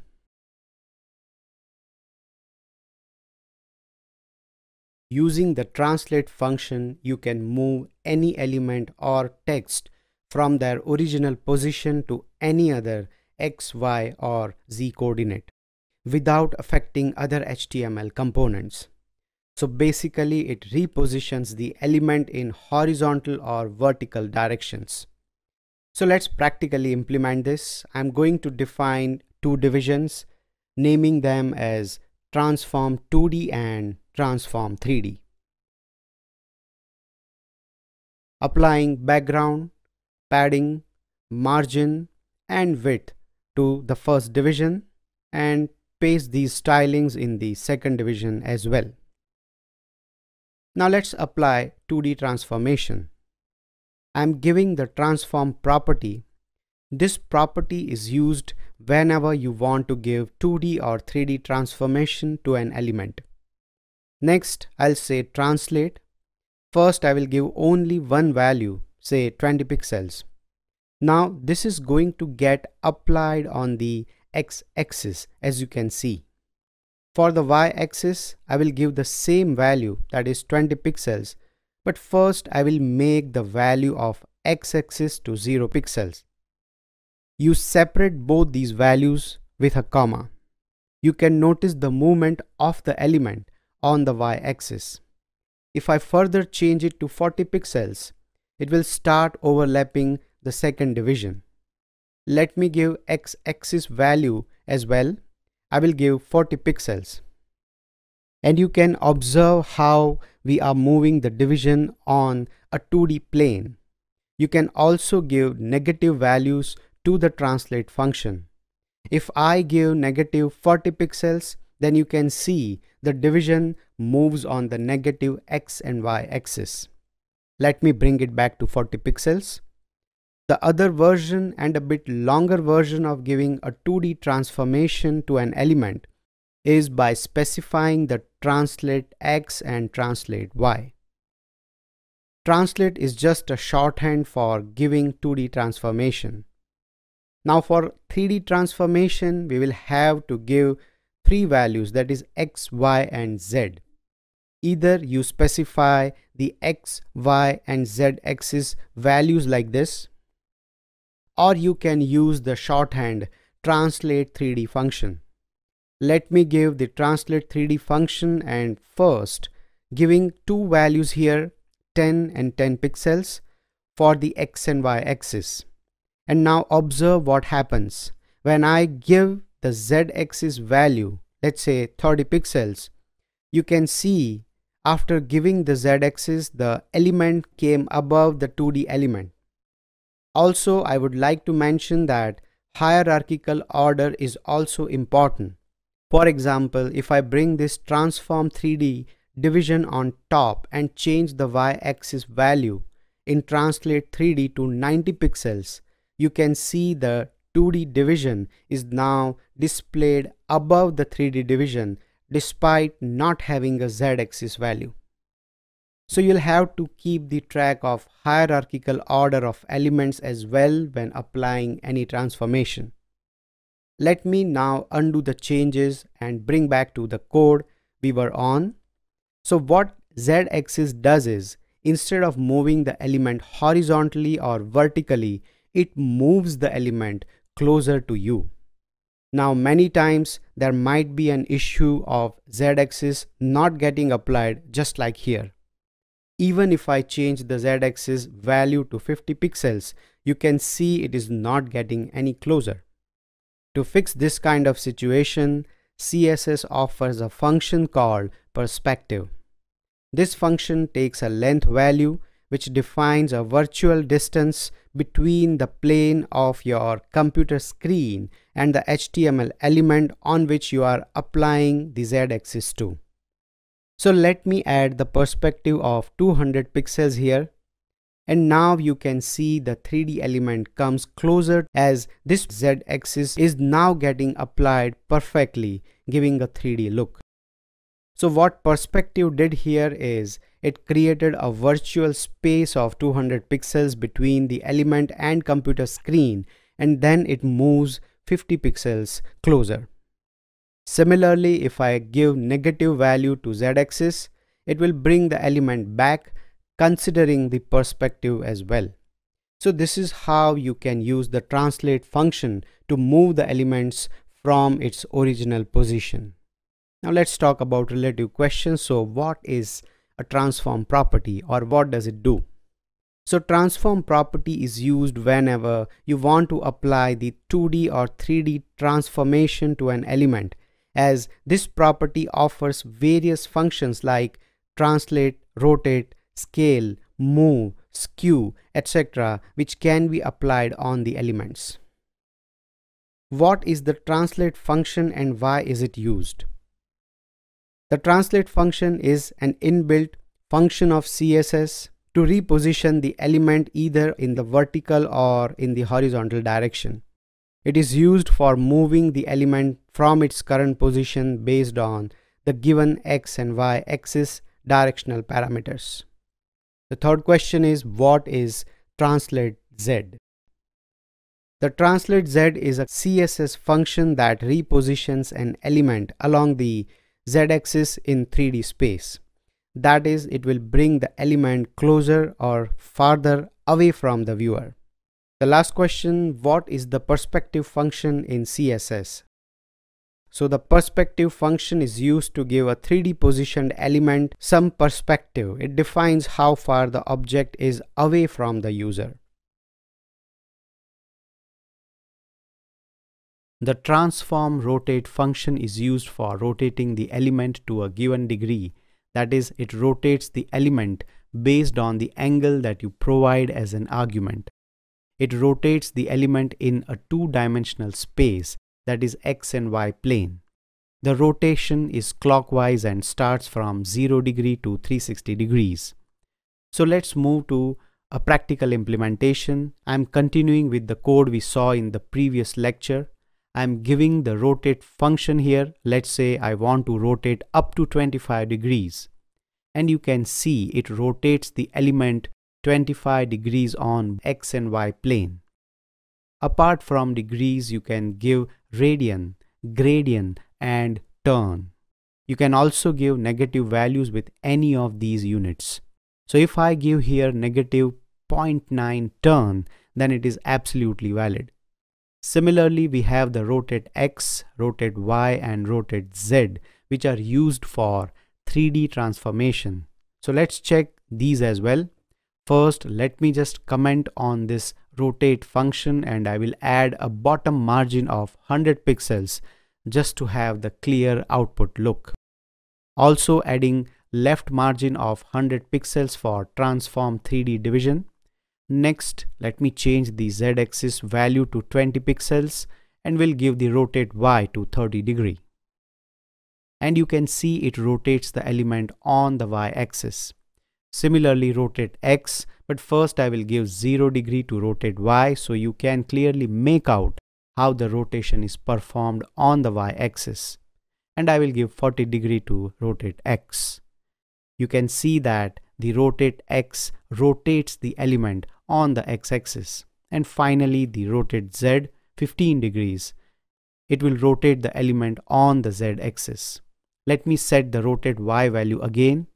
And to give all these values together, there is a shorthand called rotate 3D, which takes 4 parameters. Let me give rotate 3D, and I will give the first value for the x-axis as 1. This function takes arguments as numbers instead of length units. The rest is y-axis and z-axis. I will keep them 0, and then the fourth parameter we specify the degree of rotation. I will give 30 degrees. The first 3 parameters specify the rotation direction along which the rotation will help, and together they form a direction vector x, y, z, which is used to apply the rotation. A positive angle value will rotate the element in the clockwise direction along the axis, and a negative value will rotate it in the counterclockwise direction along that axis. So right now, as I have given 1, 0, 0, it's going to rotate the x-axis only. If I give the y-axis value to 1, you can see how the y-axis rotation is performed. Let me give all 3 values. I will give 1, 1, 1, 30 degrees. This rotates the element 30 degrees on the z-axis as well. You can give negative values to perform counterclockwise rotation. Let me give -1 here, and it's going to rotate the y-axis counterclockwise. And yes, the values for rotation should be kept between 0 and 1. So this is how you can rotate any element along the x, y, or z axis plane with the rotate function. So in this lecture, we are going to see an assignment where we are implementing a 90 degrees rotating division. And it will look something like this. So once you finish this exercise, you're going to achieve this result, which you can see right now. You can try on your own, otherwise let's proceed further. So I'll start by defining a main division with the class name as cube. I'm going to create 2 subdivisions inside, naming them as front and back. I'll give the same heading as their class names to both of them.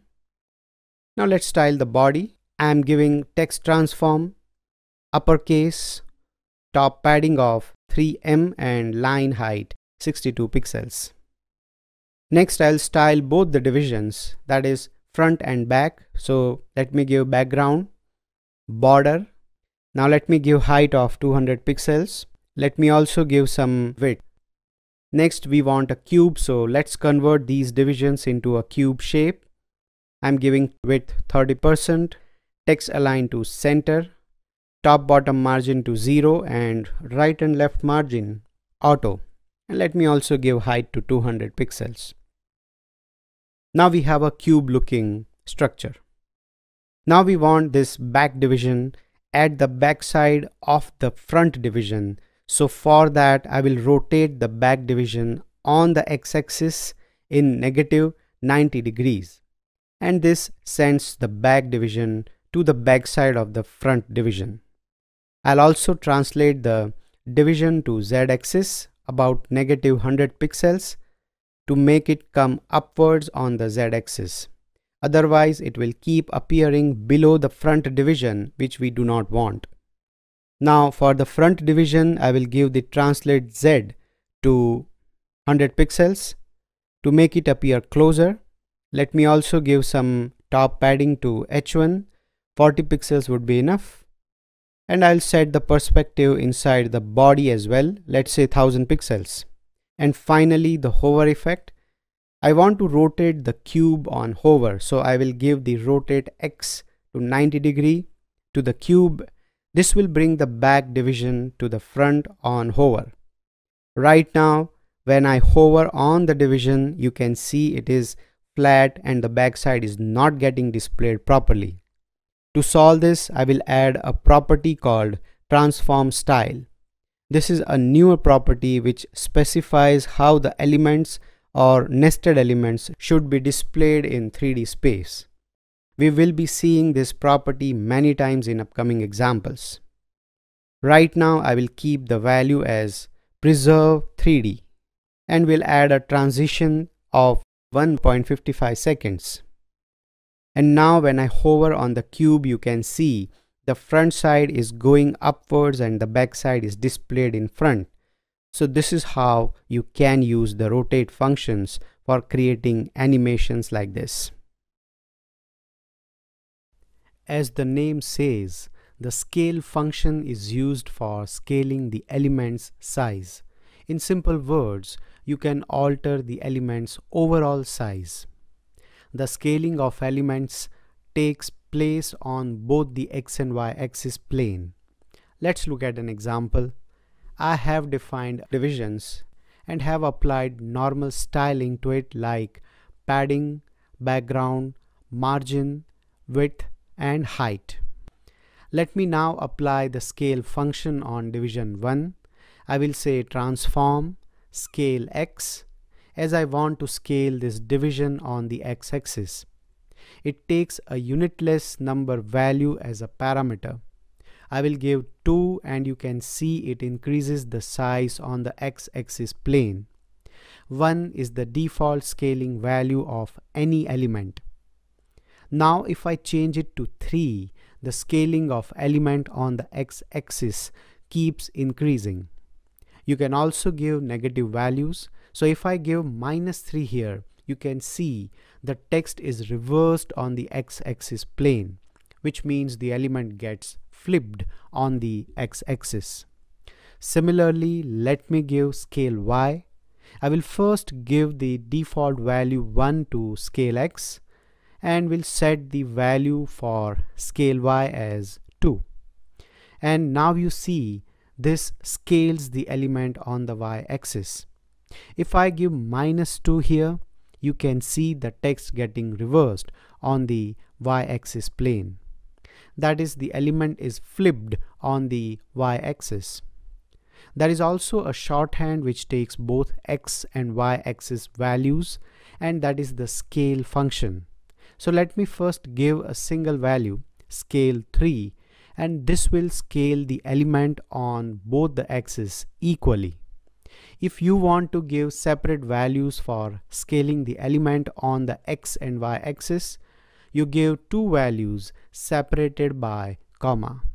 So 3 for scaling on x-axis, comma 2.5 for scaling on the y-axis. Now if you want to flip the element on both the axes, you can give negative values to both of them. So this is how the scale function is used for scaling the element on the x and y axis, that is 2D transformation. For three-dimensional scaling of elements, you specify the scale Z along with scale X and scale Y, or just give the shorthand, that is scale 3D, for specifying all three directions.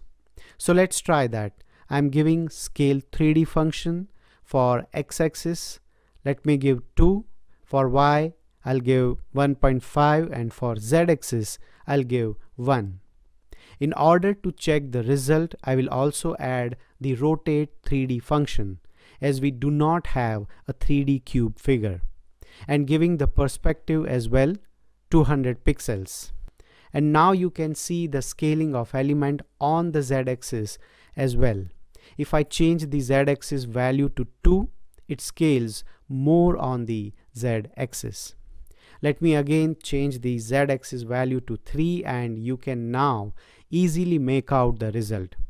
So scale function will scale the element on x and y axis, that is two-dimensional scaling, and scale 3D function is used for three-dimensional scaling, that is it scales the element on x, y and z axis respectively. Let's talk about the relative question. So what is a scale function? So it defines a transformation that resizes an element on the 2D plane. That is, it will make the element big or small. It resizes the element's horizontal and vertical dimensions on different scales.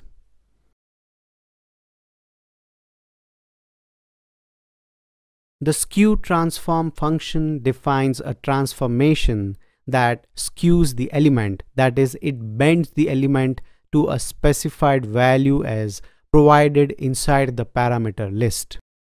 The transformation is done on a 2D plane, so you will have to specify the x and y axis angled direction.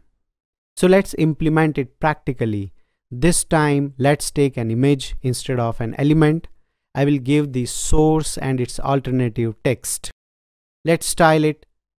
I'll give margin 110 pixels, width 400 and border. Now let's see what happens when we apply the skew function on it. I will give the transform property. Let's first apply skew on the x-axis. I'll give skew x 10 degrees, and you can see it skews the image horizontally, that is on x-axis. If I change it to 30 degrees, it will skew the image on x-axis 30 degrees.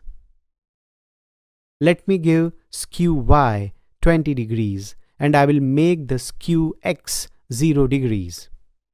And you can see the image skews on the y-axis. If I make it negative, it will skew on the negative y-axis. So skewing basically is kind of taking the opposite sides of an element and pushing or pulling them in different directions based on a given angle. And finally, the shorthand, that is the skew function, which takes two arguments. First value denotes the angle on x-axis and second value denotes the angle on y-axis. If you specify only one value, then it is used for the x-axis only, and there will be no skewing on the y-axis. So this is how the skewing of any element or image can be worked out with the skew function. So now let's try an assignment for skew function. Let's see a practical usage. I'm going to define a heading in a span tag. Let's apply style now. For body, I will add few additional styles. I'll display it as grid and will place the content to center, giving the minimum height to 100 VH. Next, the H1, I will give font size 3 rem, color, padding 2 rem and 4 rem, background and transform, rotate, I'll say minus 15 degrees, and skew minus 15 degrees. Next, let's style the span. I will give the display as inline block. As you know, span is not a block element. So in order to make the styles work properly on span, we have to convert it to a block element. I will give letter spacing to minus 0.2 rem to make the letters appear closer. And let me apply the text shadow property. Finally, I will add hover on span and I'll give letter spacing to 0 rem and cursor to pointer. Let me also add the transition of 1 second to span, and now when I hover the text, you can see it skews. You can also create a skew effect on the navbar menu or create a skew background design for web pages as well. You may have seen or heard about the matrix. A matrix in math terminology is a set of numbers arranged in rows and columns which form a rectangular array. But in CSS, matrix works differently. The matrix function is used for projecting linear transformations and displaying 3D images on a two-dimensional screen. So the matrix function is used for linear transformations and the matrix 3D function is used for projecting 3D images. The matrix function integrates all the transform functions into one, that is rotate, scale, translate, and skew. It takes up to 6 parameters and the syntax goes like this, where you give the matrix and then you give scale x, skew y, skew x, and scale y. You also give the translate x and translate y as well. Let's implement an example to get the clear idea. I'm going to define 3 divisions. The second and third division, I'm giving ID names as my div 1 and 2. Styling the division now, let me give width 300 pixels, font size 1.5 rem. Text align, I'll say center, padding 25 pixels, and margin, I'm going to give 20 pixels with some background color and border as well. I will apply the transform matrix on my div 1, so I'll give scale x as 1. If you remember, the scale method resizes the element. Next is skew y and skew x. I will give minus 0.3 and 0. Skew method skews the element, that is, it skews the element on the x and y axis. Next is scale y, I'm giving 1. Then translate x and translate y, so giving 0 and 20 respectively. And we are ready with our first set of values defined inside the matrix. This is what the syntax says. The first 4 values describe the linear transformation A, B, C, and D. And the last 2 values, that is tx and ty, describes the translation of the element to be applied on the x and y axis. So each value represents unique transform function methods. This is what the matrix method is all about, that is to define all these functions in a single method. Now we will set a 3D transformation for the last division using the matrix 3D function. I will give transform matrix 3D. Now this function is an alternative to all the 3D transform functions like rotate 3D, rotate X, rotate Y, rotate Z, translate 3D, translate X, translate Y, and translate Z. Also scale 3D, scale Z, and perspective. It takes up to 16 parameters described in column major order, which creates a 4x4 matrix. So let me define the values. The first 12 values are for linear transformation and the last 4 values are for describing translations. This is what each value specifies. As these values are in column major order, the parameters as matrix elements will look like this. The A1 value describes the scaling on x-axis, A2 for the skew x on z-axis, A3 for skew x on y-axis, and A4 for translate x. Similarly, we have values for B1 to B4, C1 to C4, and D1 to D4. Note that in matrix and matrix 3D functions, the order of values are not in sequence. You will have to remember them as mentioned here. Normally, we do not see the matrix or matrix 3D functions getting used everywhere. Instead, the developers try to keep the code more meaningful by specifying individual functions for 2D or 3D transformations. Even if you know how matrix 3D works, that doesn't mean you'll know what values to provide it every time you do a transform.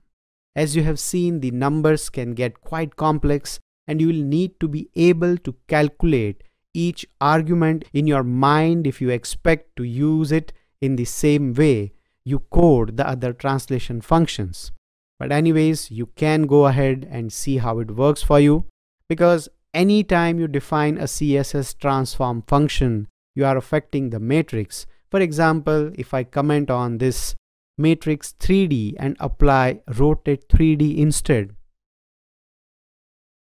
and when I open the DevTools and inspect the division 3 in the computed section, you can see the matrix 3D being displayed. So even with rotate 3D or any other transform function, you are still affecting the matrix as it determines the coordinates of the element, its size, position, orientation, etc. All these are represented in 16 parameters. Let's talk about questions of what is matrix in CSS. So matrix function is used for creating two-dimensional matrix transformations on the screen. This function integrates all these functions into one. In this lecture, I am taking a 3D card flip design with the help of transform methods we saw up till now. I am also going to use the Bootstrap logos for the card's face. So let's begin. I'm going to define a division with the class name as container, creating a subdivision named card. Now, as you know, a 3D card has two sides, that is front and back. So I will create two more subdivisions named face, face front, and face, face back. I will give the name Facebook here for the back side of the card, as I'm going to display the Facebook's icon on the front side. Also, you may have noticed I'm using a typical naming convention called BEM, that is block element modifier. This naming convention helps you to achieve reusable components and code sharing at the same time. You will further get the idea when we style the elements with these class selectors.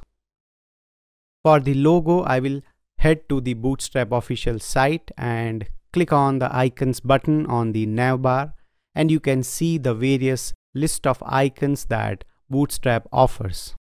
I will search the Facebook logo, click the icon, and at the right hand side you can see the SVG path which says copy HTML.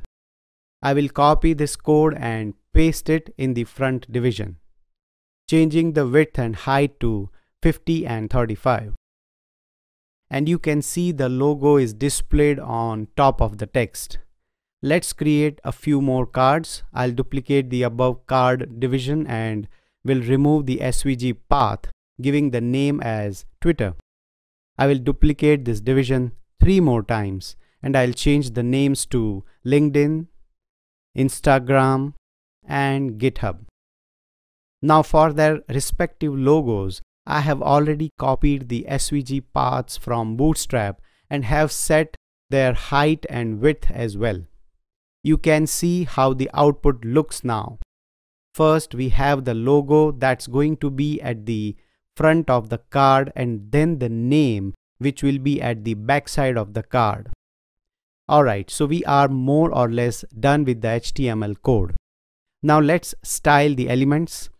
First is the container. I will display it as flex, applying width 100%, height 100 VH, justify content to center, align items, center as well, and perspective 1000 pixels.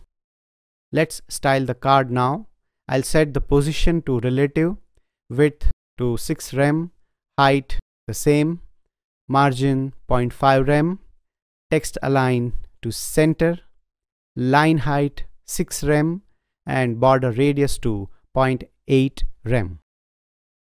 Next, I'll style the front and back. For front, I will give background and font size 3 rem. For back, let me give background, font size to 1 rem, and transform, rotate Y 180 degrees. So this rotates the text, that is the back side of the card. Now I will style the face, that is both front and back of the card together. So this is why the BEM naming convention is used, as it gives us code reusability and code sharing. So you will not have to write the code for front and back if they share similar code. You can also write like this, but for a quicker approach, you can prefer this one. Alright, let's apply styles to it. I'll set the display as block. Note that they are already displayed as block, but setting this property, I'm certain that the element remains as block no matter what further changes are applied on it. Next, I'll set position as absolute, top and left to 0, width 100%, height also 100%, border radius to 0.8 rem. I want to hide this text, so indirectly it goes behind, and for that I'll use the back face visibility property and keep it hidden. Some browsers don't support the back face visibility property, so we can use WebKit back face visibility property hidden, and this solves the problem. Next, I'll give hover effect to card as well as the front. I'll give transform rotate Y minus 180 degrees. This will send the front to back side when we hover it. Applying second hover effect on card and back of the card, I'll give transform rotate Y 0 degrees. Right now when I hover on it, this looks a bit rigid. Let's fix this by giving some transition.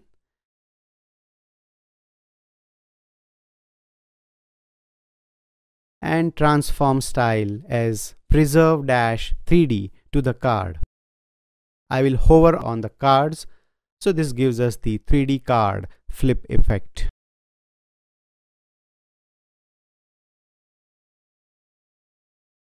CSS transitions are used for creating animations in CSS.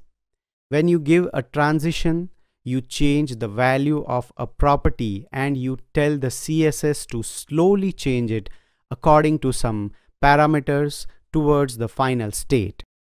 A transition requires a starting point, that is the initial state, and an ending point, that is the active state, as any CSS transition that takes place is always triggered between these two states.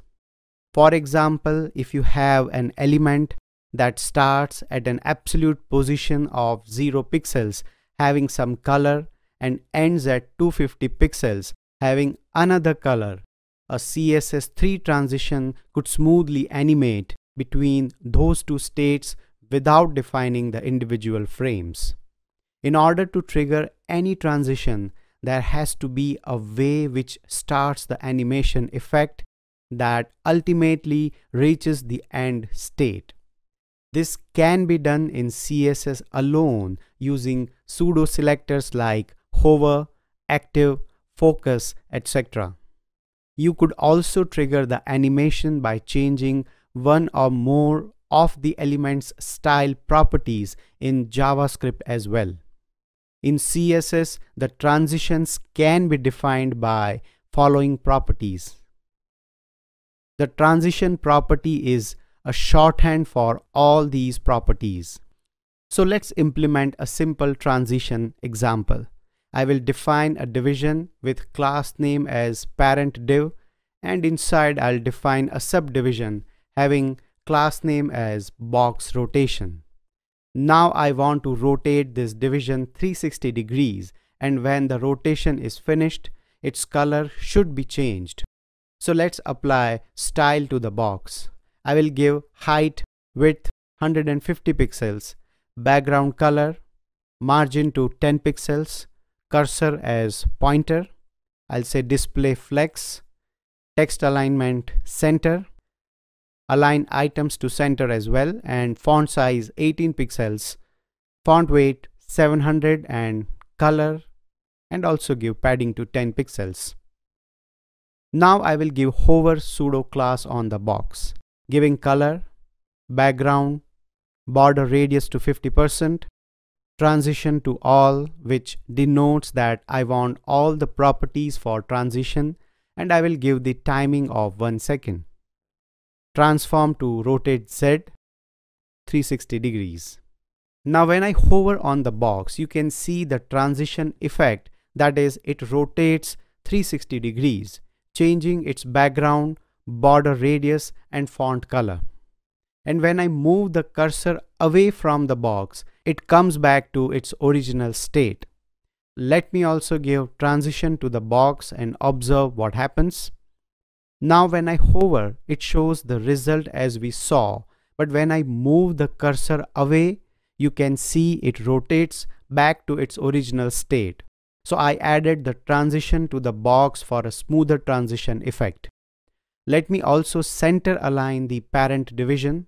I will set the display property to flex, height to 95 VH, justify content to center, and align items center as well.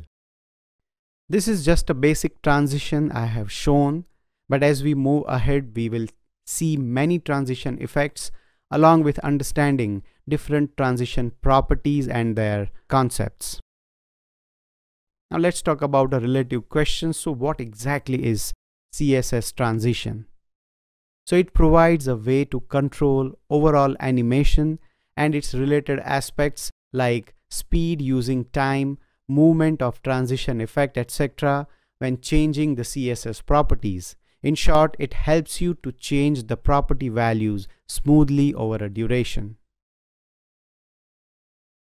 To apply transition on specific properties like width, height, margin or background color, etc., there is a property called transition property in which you specify the name of the CSS property on which the transition effect is to be applied. Let's check it practically. I'm going to define a division. Now let's style it. I'll give background color, width 200 pixels, height to 130 and font size to 2.5 rem. Let me also give padding to 20 pixels.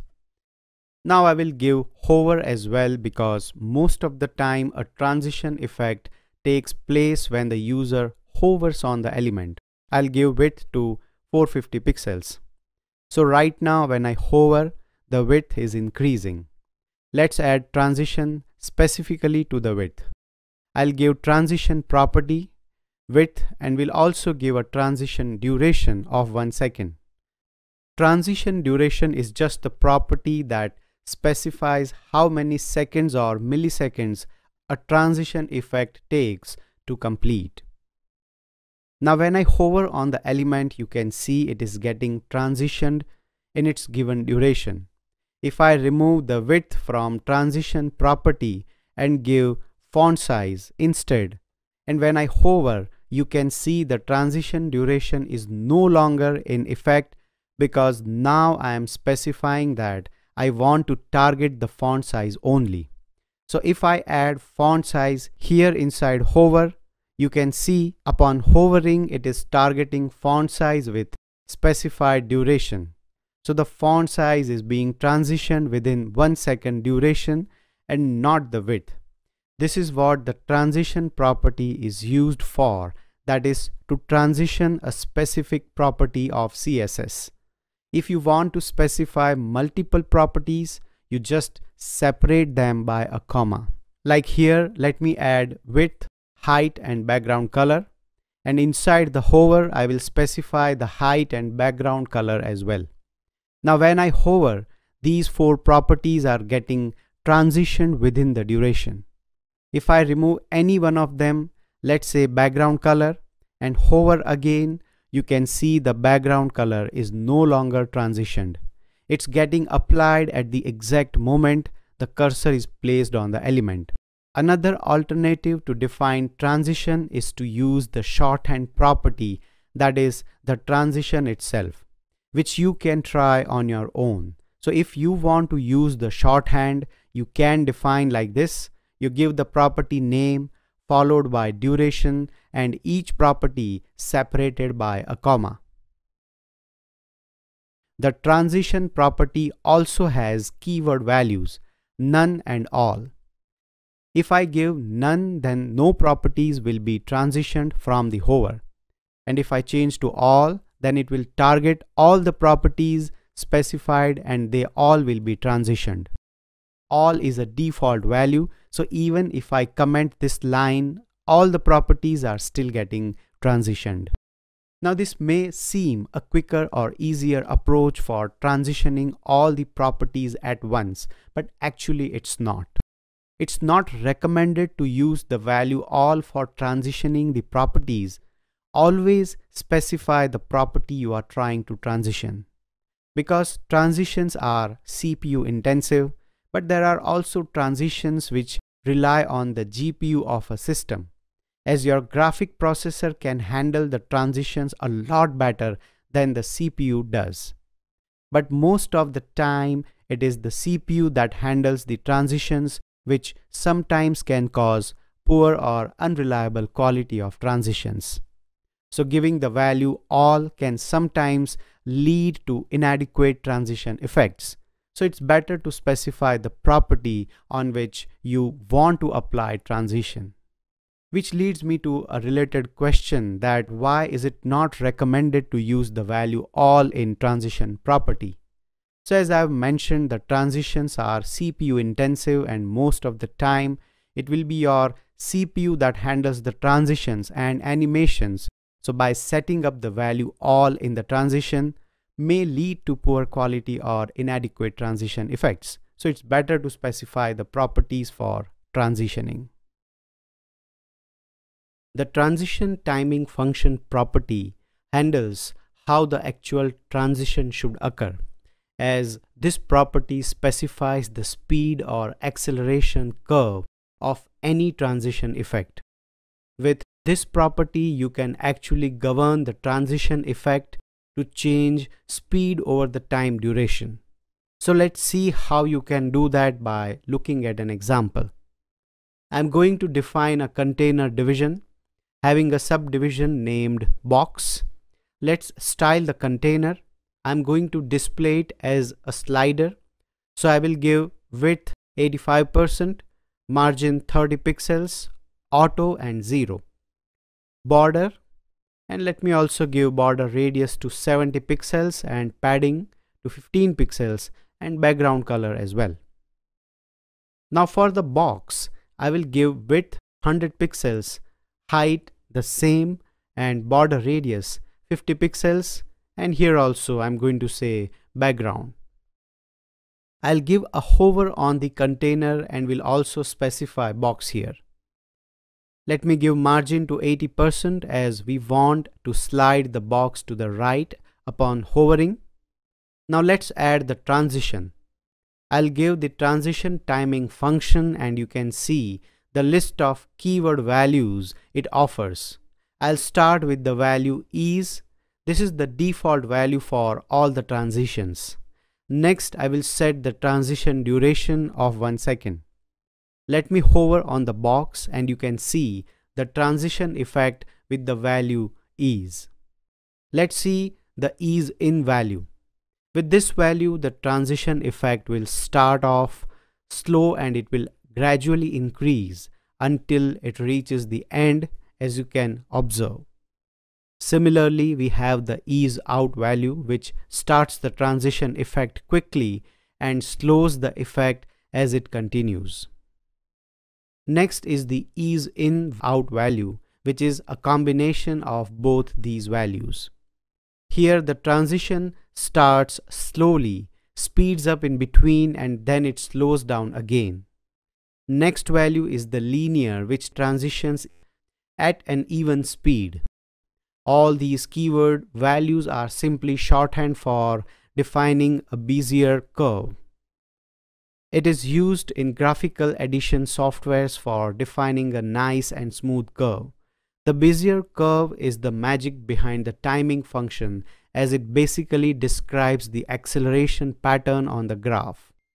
The Bezier curve is formed using the 4 points plotted on a graph, and as this curve is created using 4 points, in CSS it is referred to as the cubic Bezier curve. The cubic Bezier function is used with the transition timing property, which lets you access this Bezier curve. With the cubic Bezier function, you can manipulate the Bezier curve whichever way you desire, creating completely custom acceleration patterns for animation. So let's look at how this function works and how it enables you to create your very own Bezier curve.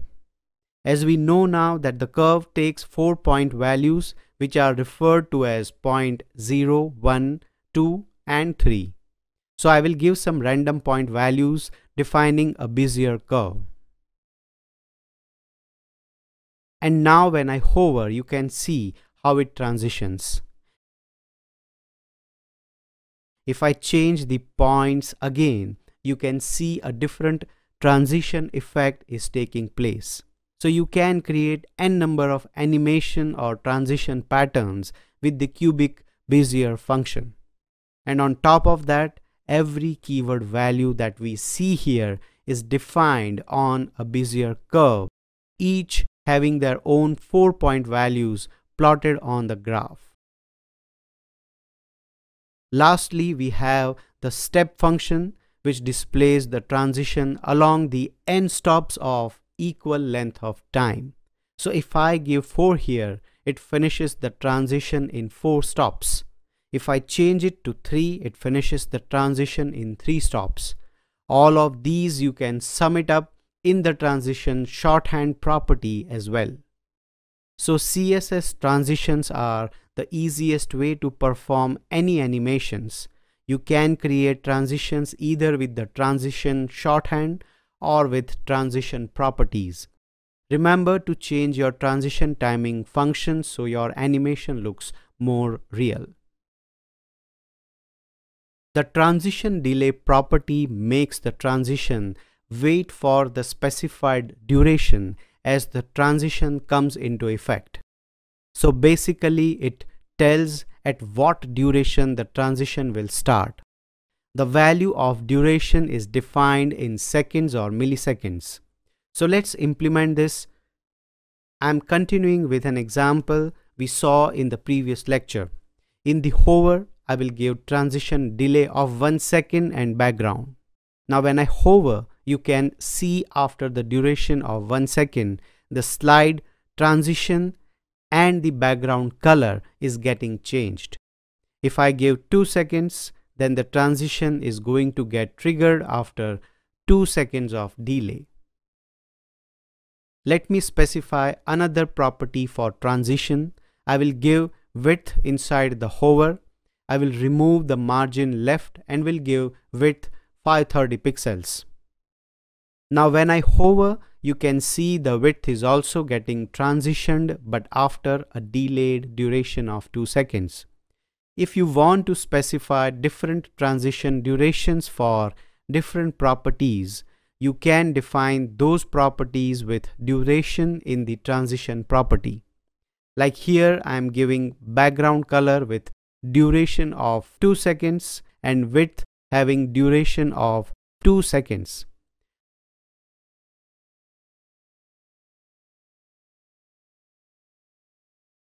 Let me also change the transition delay to 800 milliseconds.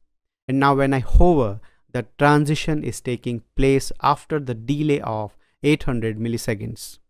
You can also give negative delay values, like here I will give -1. But with the negative values, it removes the delay and effectively cuts into the duration, which you can see in the result. So this is how you give a delay to the transitions. In this lecture, we are going to create an example combining transform property with transition. This is going to be a kind of real world example which you can implement in your front-end projects. So let's begin. I will create a division named container in which I will give an image, a paragraph which is going to be the title of the image, and a button. For the button, I am using a division and an anchor tag instead of button tag itself because it's an easier approach to style a link rather than the actual button.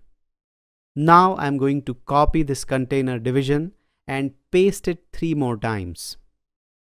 Now let's style them. I'll start with the container, so giving the position to relative, margin top to 50 pixels, width 250, margin to 25 and height 150.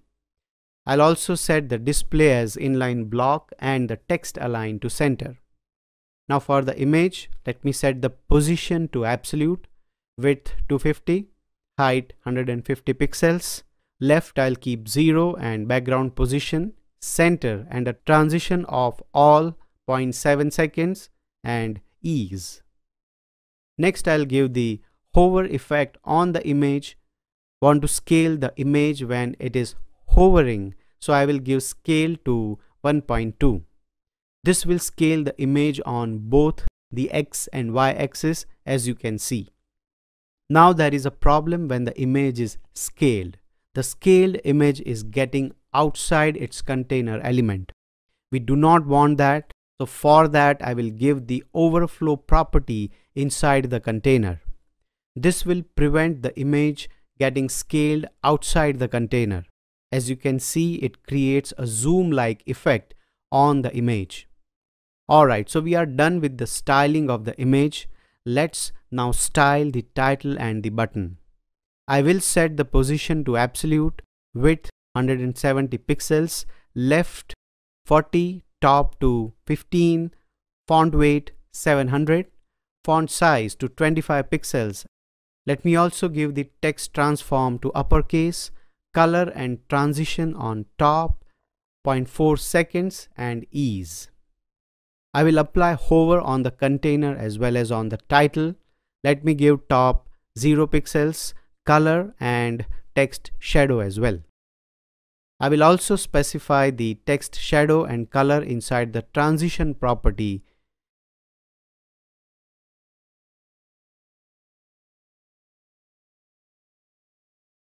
And next, let me style the button, setting the position to absolute, bottom 15 pixels, left to 80 pixels.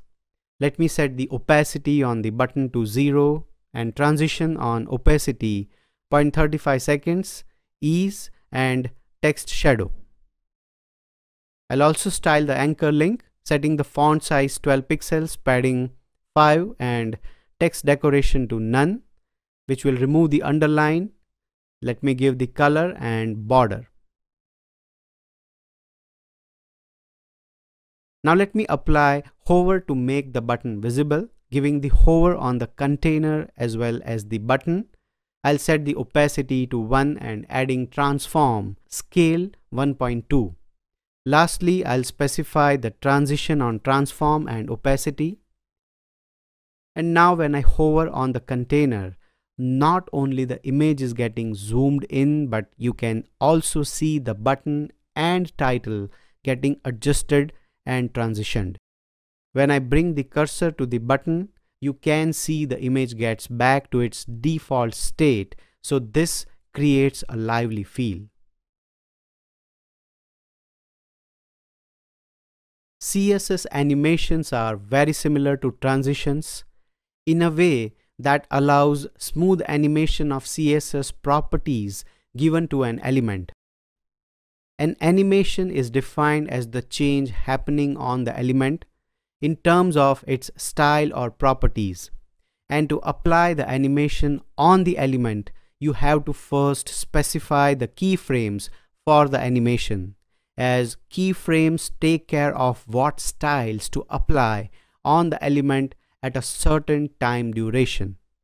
Using CSS keyframe animations, developers can create smooth and maintainable animations that do not require writing long coding scripts. CSS provides a bunch of properties and rules that help you customize your animations. An animation is applied on the element using the animation property, which also helps you to create a looping of animation when used with keyframes. So you won't be needing JavaScript or any other frameworks to make a decent animation, as CSS provides a better and quicker approach for animating elements. Unlike CSS transitions, keyframe animations do not require a property change to trigger the animation. CSS animations can begin at any time, for example, when the page loads. In this section, we will learn everything about the animations done with CSS, understanding various properties like keyframe rule, animation name, animation duration, the animation direction, and much more. In CSS, the keyframes are used for defining the animations, or we can say animation code to be precise. As we know, the animations are created by gradually changing from one set of styles to another, and during the animation you can change the set of CSS styles many times with the help of keyframes.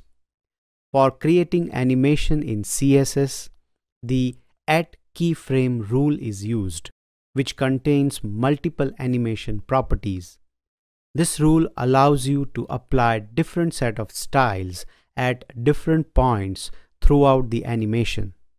So let's understand the syntax with an example. I'm defining a division named slide. Let me apply some basic styling to it. The background color, width and height 150 pixels, and margin top to 50 pixels. Let me also define the keyframes rule by giving @keyframes keyword followed by the name of a keyframe. Name can be anything.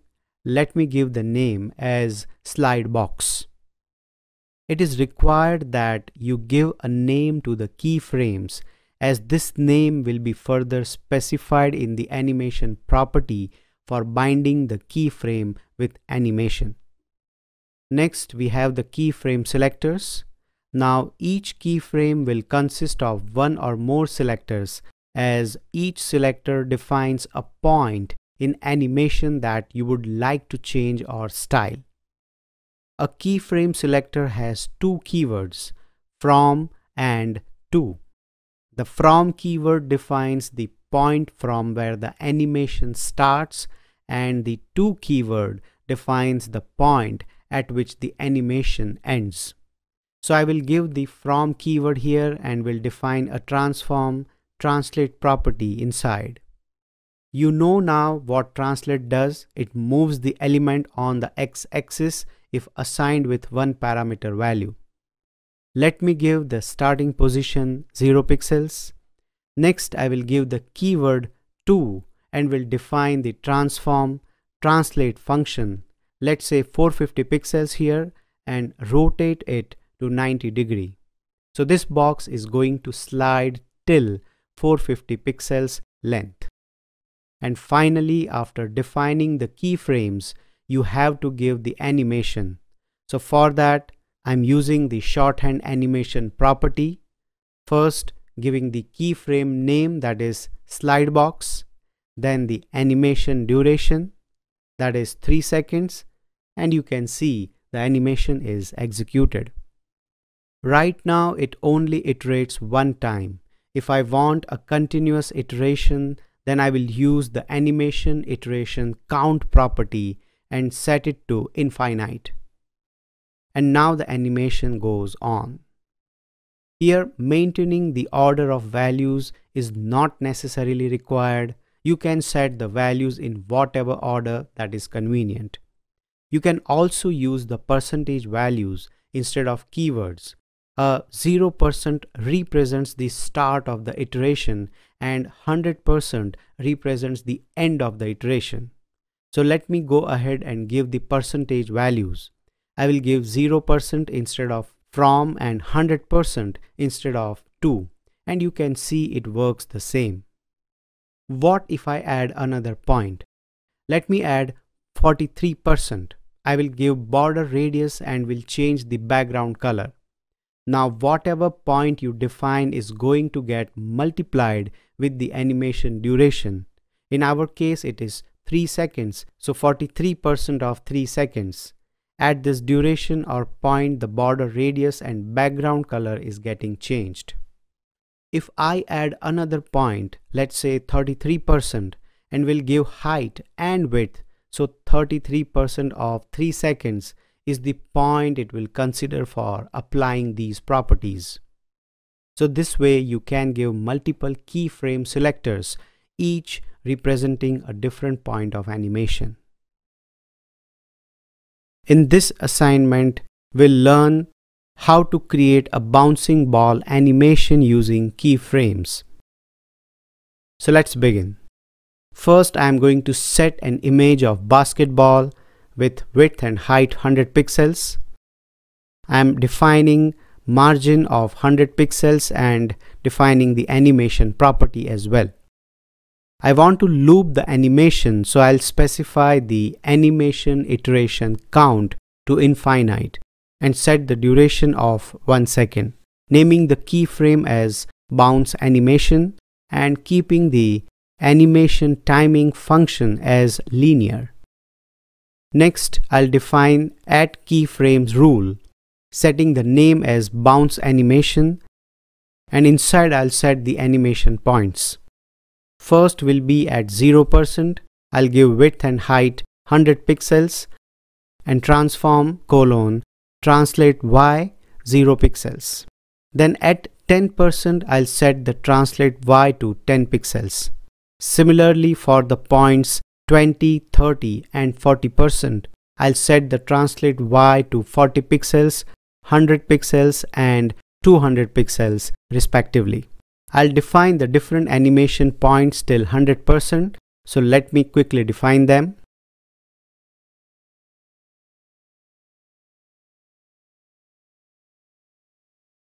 The last point, which is the 100% where animation completes, I'll set the translate y to again 0 pixels.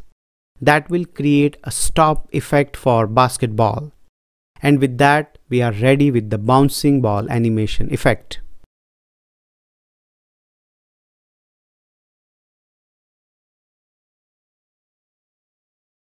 The animation name property describes the name which is given to the keyframes animation. It is used to select the keyframes rule that provides the property values for animation. Animation duration, on the other hand, specifies how long your animation will take to complete one cycle. Now this helps you to adjust the speed of the animation. It accepts time value, so a higher time value results in a slower speed, whereas lower time value results in higher speed of the animation. For example, let me define a parent division named myDiv, which will contain a subdivision named loader. We are going to create a loading bar animation. Now giving gray border of 2 pixels with 600 pixels and height 50 pixels and padding also 10 pixels to the parent division. Let me give the background color, width 10 pixels and height 50 pixels to loader class. Let me also define the add keyframes rule. I'll name it scale animation. I'll set the first point at 50%, setting the background color. And at 100%, I'll set the width to 600 pixels and background color. Lastly, I'm giving the animation property. First value will be the animation name, that is scale animation, followed by the animation duration, that is 1 second, and the animation iteration count to infinite. Let me remind you that the order is not important. You can also give any animation property first, it doesn't matter. And you can see the animation effect. As I have given a lower time value, the animation speed is quick. Let me set it to 5 seconds and you can see the animation speed is slower than earlier. So to sum it up, lower the time duration, quicker the speed, and greater the time duration, slower the speed. As simple as that.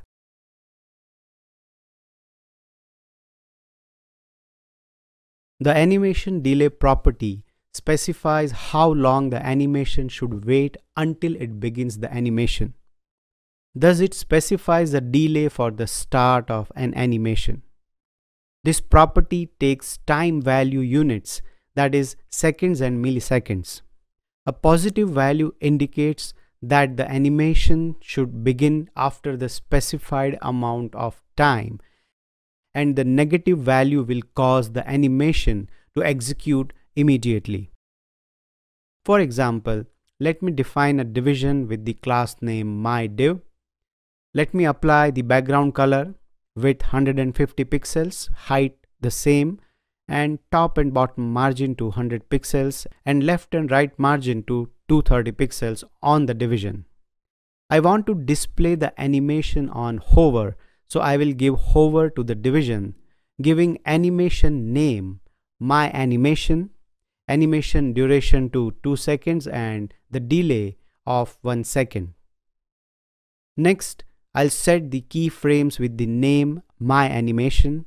At 45%, I'll give the border radius 50%, and at 100%, I will give transform, rotate to 180 degrees and scale to 2, also changing the background color.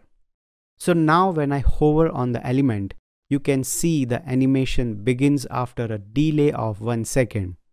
If I change the delay to -1 second, you can see it skips 1 second of animation and then it starts.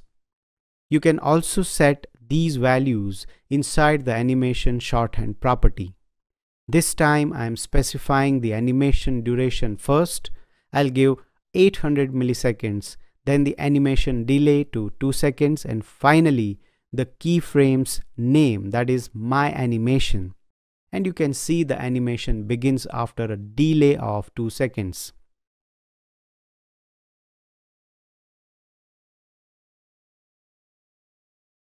The animation iteration count property specifies how many times the animation sequence will be repeated.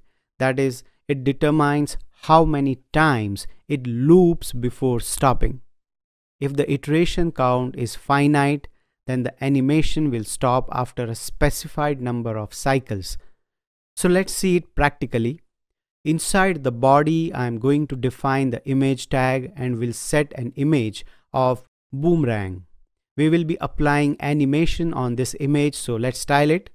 I will start by setting the position of the image to relative, width 150 pixels and margin to 35 pixels. Now let's set animation properties as well. I'll give animation name to my animation, animation duration 3 seconds, and the animation timing function to linear. I'll set the iteration count after defining the keyframes. So let's set them. I'll define at keyframes rule with name my animation. At 0%, I'll set left 0 pixels and top 150 pixels. Also setting the animation timing function to ease in. Similarly, for 20%, 50% and 80% keyframes, I'll set just the top and left properties. And at 100%, I will set top and left along with the animation timing function set to ease out. Done with the keyframes, but we are still halfway to achieve the final result. Right now, the animation is executed only once, which is default. So if I want to loop or repeat the animation cycle, I'll have to define an iteration count value.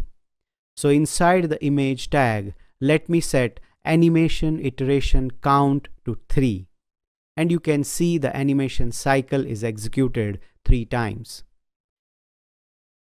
If the animation iteration count is not specified, then it defaults to 1 and the animation cycle is executed only once, and the value 0 prevents the animation from executing. You can also give a decimal count value as well, but in that case, the animation cycle will stop before completing its final cycle. As you can see, the animation is repeated 2 times and then it stops halfway at the 3rd cycle. We also have 3 keyword values, that is initial, inherit, and infinite. The initial value sets the iteration count to default value, that is 1. The inherit value will inherit the animation iteration count value from its parent element, whereas the infinite value is going to repeat the animation infinitely.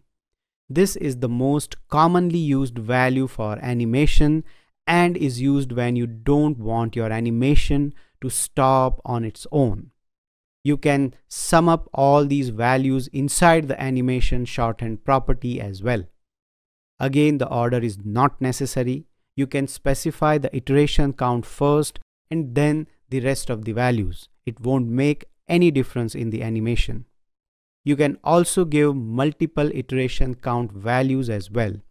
This allows you to assign different iteration counts for different animations. So let's further add new sets of keyframes rules. I'll create a new keyframes rule named scale.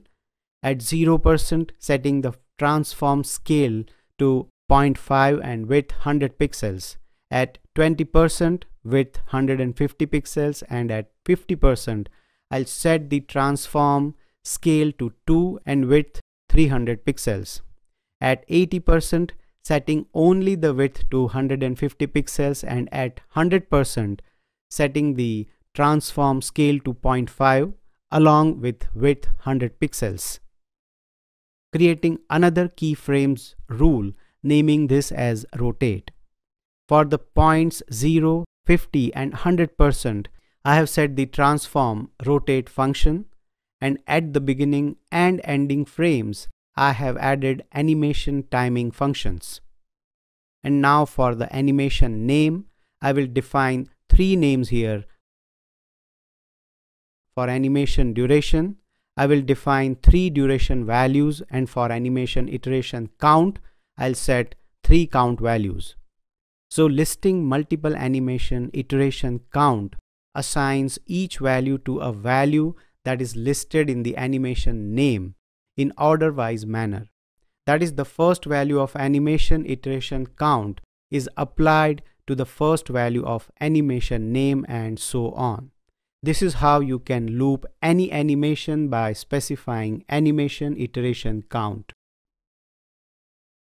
This assignment is based on the lecture we saw previously, that is controlling iterations.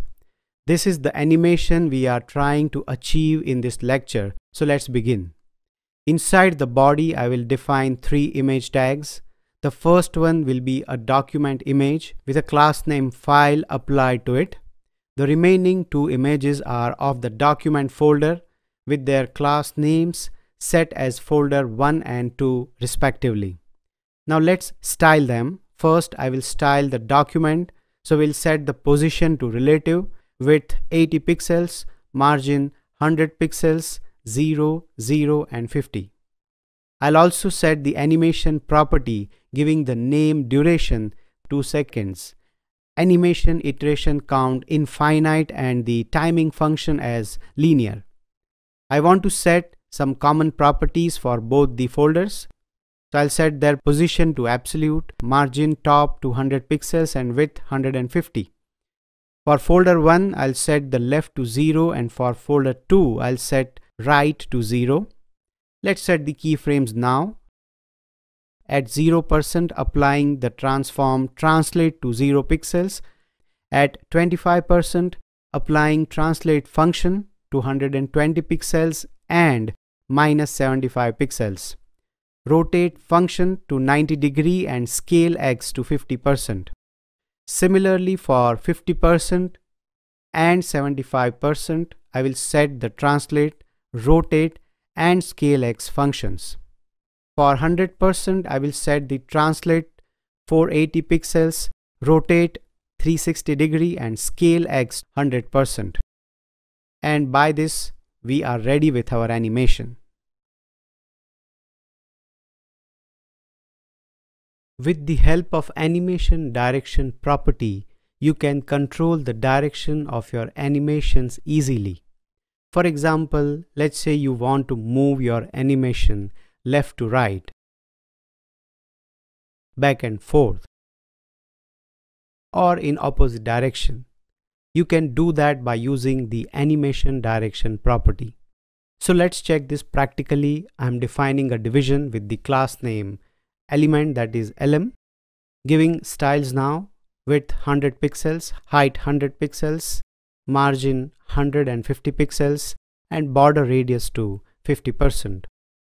Let me also give position relative, top and left to 0, and background color as well. Let me set animation properties as well, that is name, duration, and iteration count. Let's give keyframes now. I will set the keyframes name same as the animation name. At 0%, giving left 0 and top 0. At 15%, left 60 pixels and top minus 50 pixels. At 30%, left 120 and top 0. And at 45%, left 180 pixels and top minus 50 pixels. Similarly, for the points 60%, 75 and 100%, I will set the left and top property with different values. You can see the animation. Now let me define the animation direction property. I'll set it to normal. Normal is the default value for the animation direction. So if you don't give this property, then by default the value is set to normal and the animation plays forward by default. The initial value also sets the direction property to its default, that is normal. Next is the reverse value. By giving reverse, the animation plays backwards. As you can see, when it reaches its initial position, it goes back to its end state and animation starts from there. The next value is alternate, which alternates between normal direction and reverse direction. That is, the animation is played forward first and then backwards. And the last value is alternate reverse, which is the same as alternate, but in reverse order. That is, the animation is played backwards first and then forwards. You can either set the properties like this, or you can set all these values in the animation shorthand property like this. So the animation direction property is a quicker way to define a direction for animation. The animation timing function is used for setting the pace of the animation by specifying the speed curve of animation. For example, you want the animation to start slow, speed up in the middle of the cycle, and then slow down again at the end. You can do so by using the animation timing function property, which helps you to control the pace of the animation. So let's implement this. I am continuing with the example we saw in the previous lecture, giving here the animation timing function ease. Now ease is the default value, and you can see the animation. It starts slow, speeds up in the middle, and then slows down again. That's what the ease value does. Then there are values like ease in, ease out, and ease in out, which I am leaving for you to practice. We have already discussed these values in the transition timing function lecture, so you won't be having any trouble using them in animations as well. Next value I am giving is the linear value. This value keeps the speed equal throughout the animation. Next is the step function, which takes two parameters. First parameter is the number value, which should be greater than 0, and second parameter is optional, which takes either the value start or end, specifying the point at which the change of value occurs within the interval. Using the steps, you can specify the number of steps the animation should take before reaching its end state.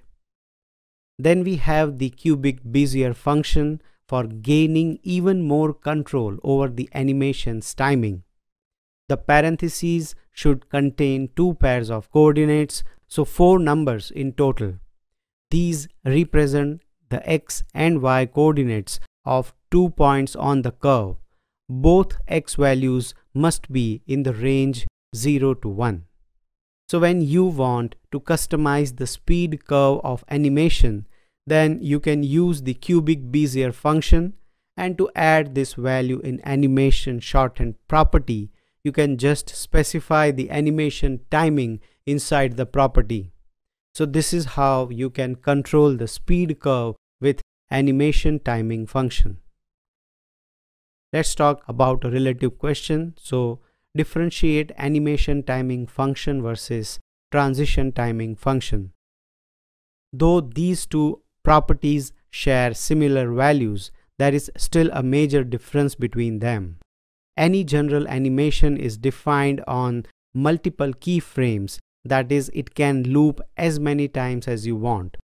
They can run forwards or backwards, or they can alternate between the two.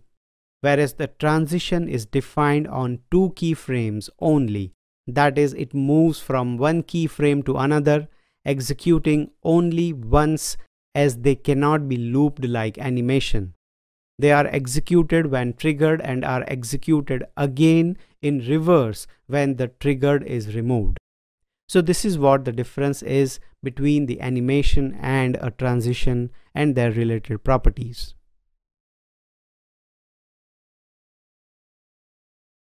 Let's begin with creating a background animation of a website. As the CSS3 animations are lightweight, rendering them is going to be much quicker.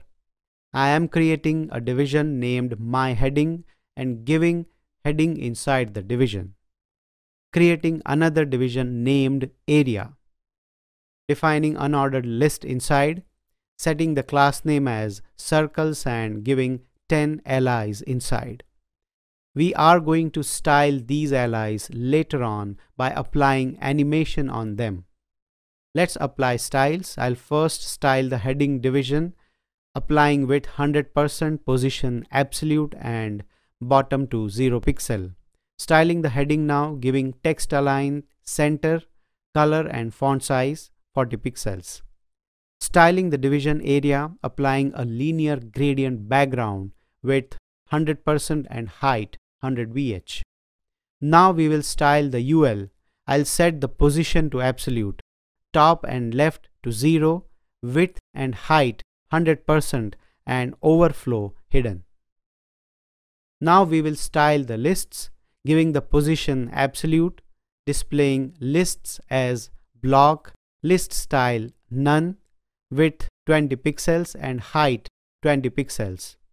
Let me also define bottom to minus 150 pixels and background as well.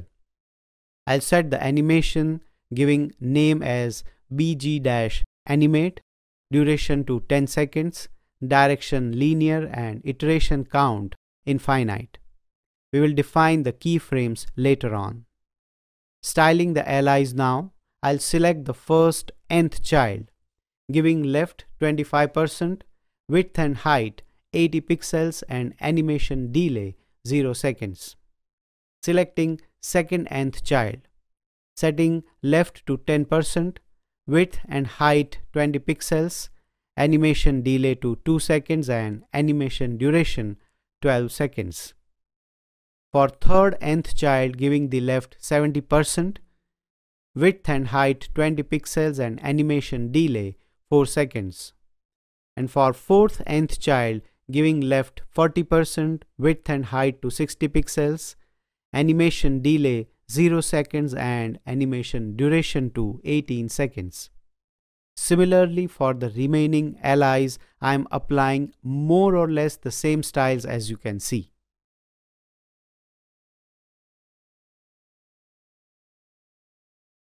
Finally, we'll set the keyframes. I'll give the name BG Animate. At 0%, I'm setting the transform translate Y to 0. I'll give opacity 1 and border radius 50%.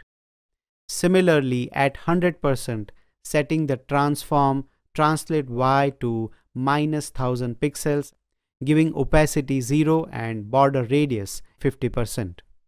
And now you can see the animation in effect. Right now you can see that the document is not covering the whole page by observing the edges of the document. There is an easy fix to that. We just have to set the margin and padding to 0 for the whole document. I'll do that by specifying a CSS reset with the universal selector. We have already seen what a CSS reset is and how to use it.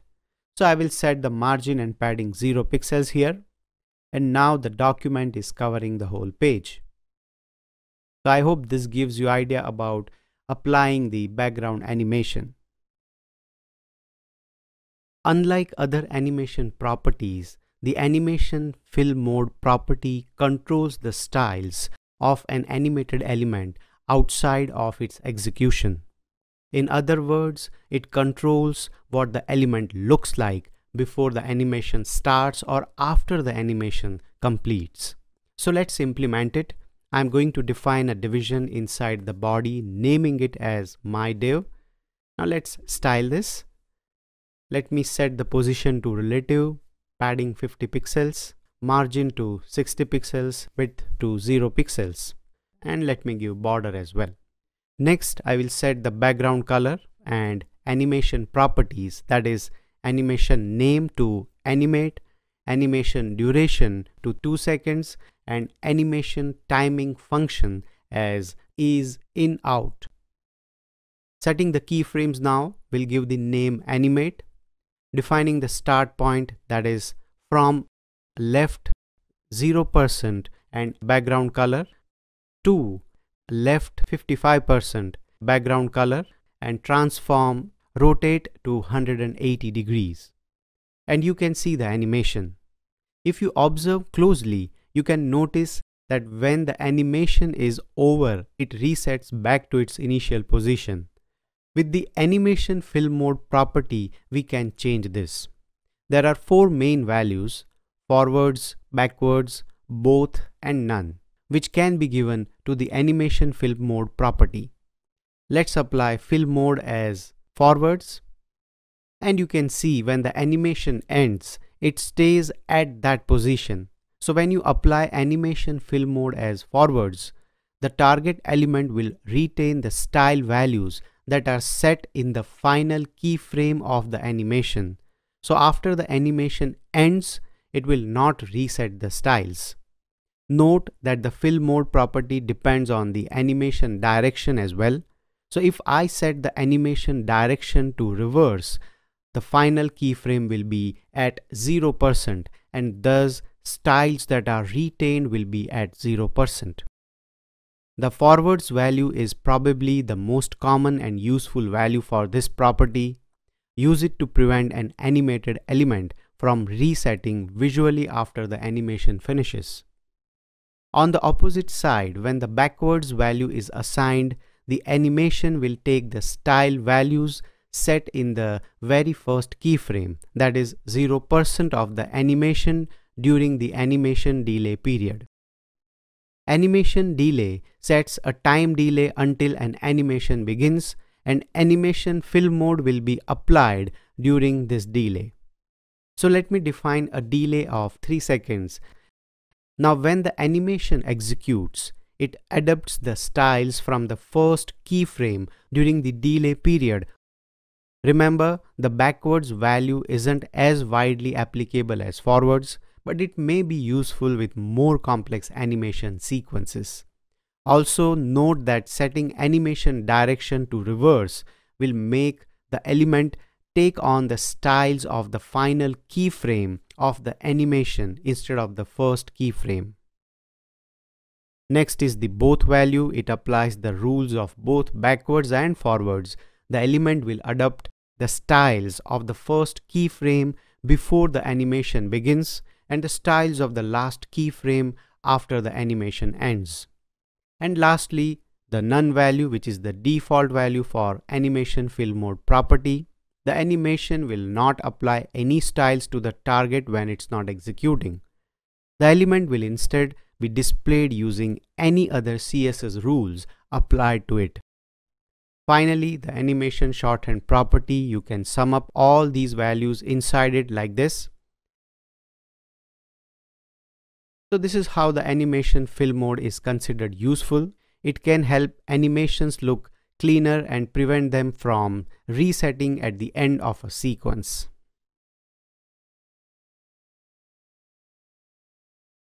In this assignment, we are going to create a sunset animation like you see in this preview. So let's begin. I'm starting by defining an image tag and will insert a forest image inside the document. Above this image tag, I'll define two divisions, setting their class names as sun and moon. So we are done with the HTML part. Let's style them now. I'll set the image position to relative and will give top to 340 pixels.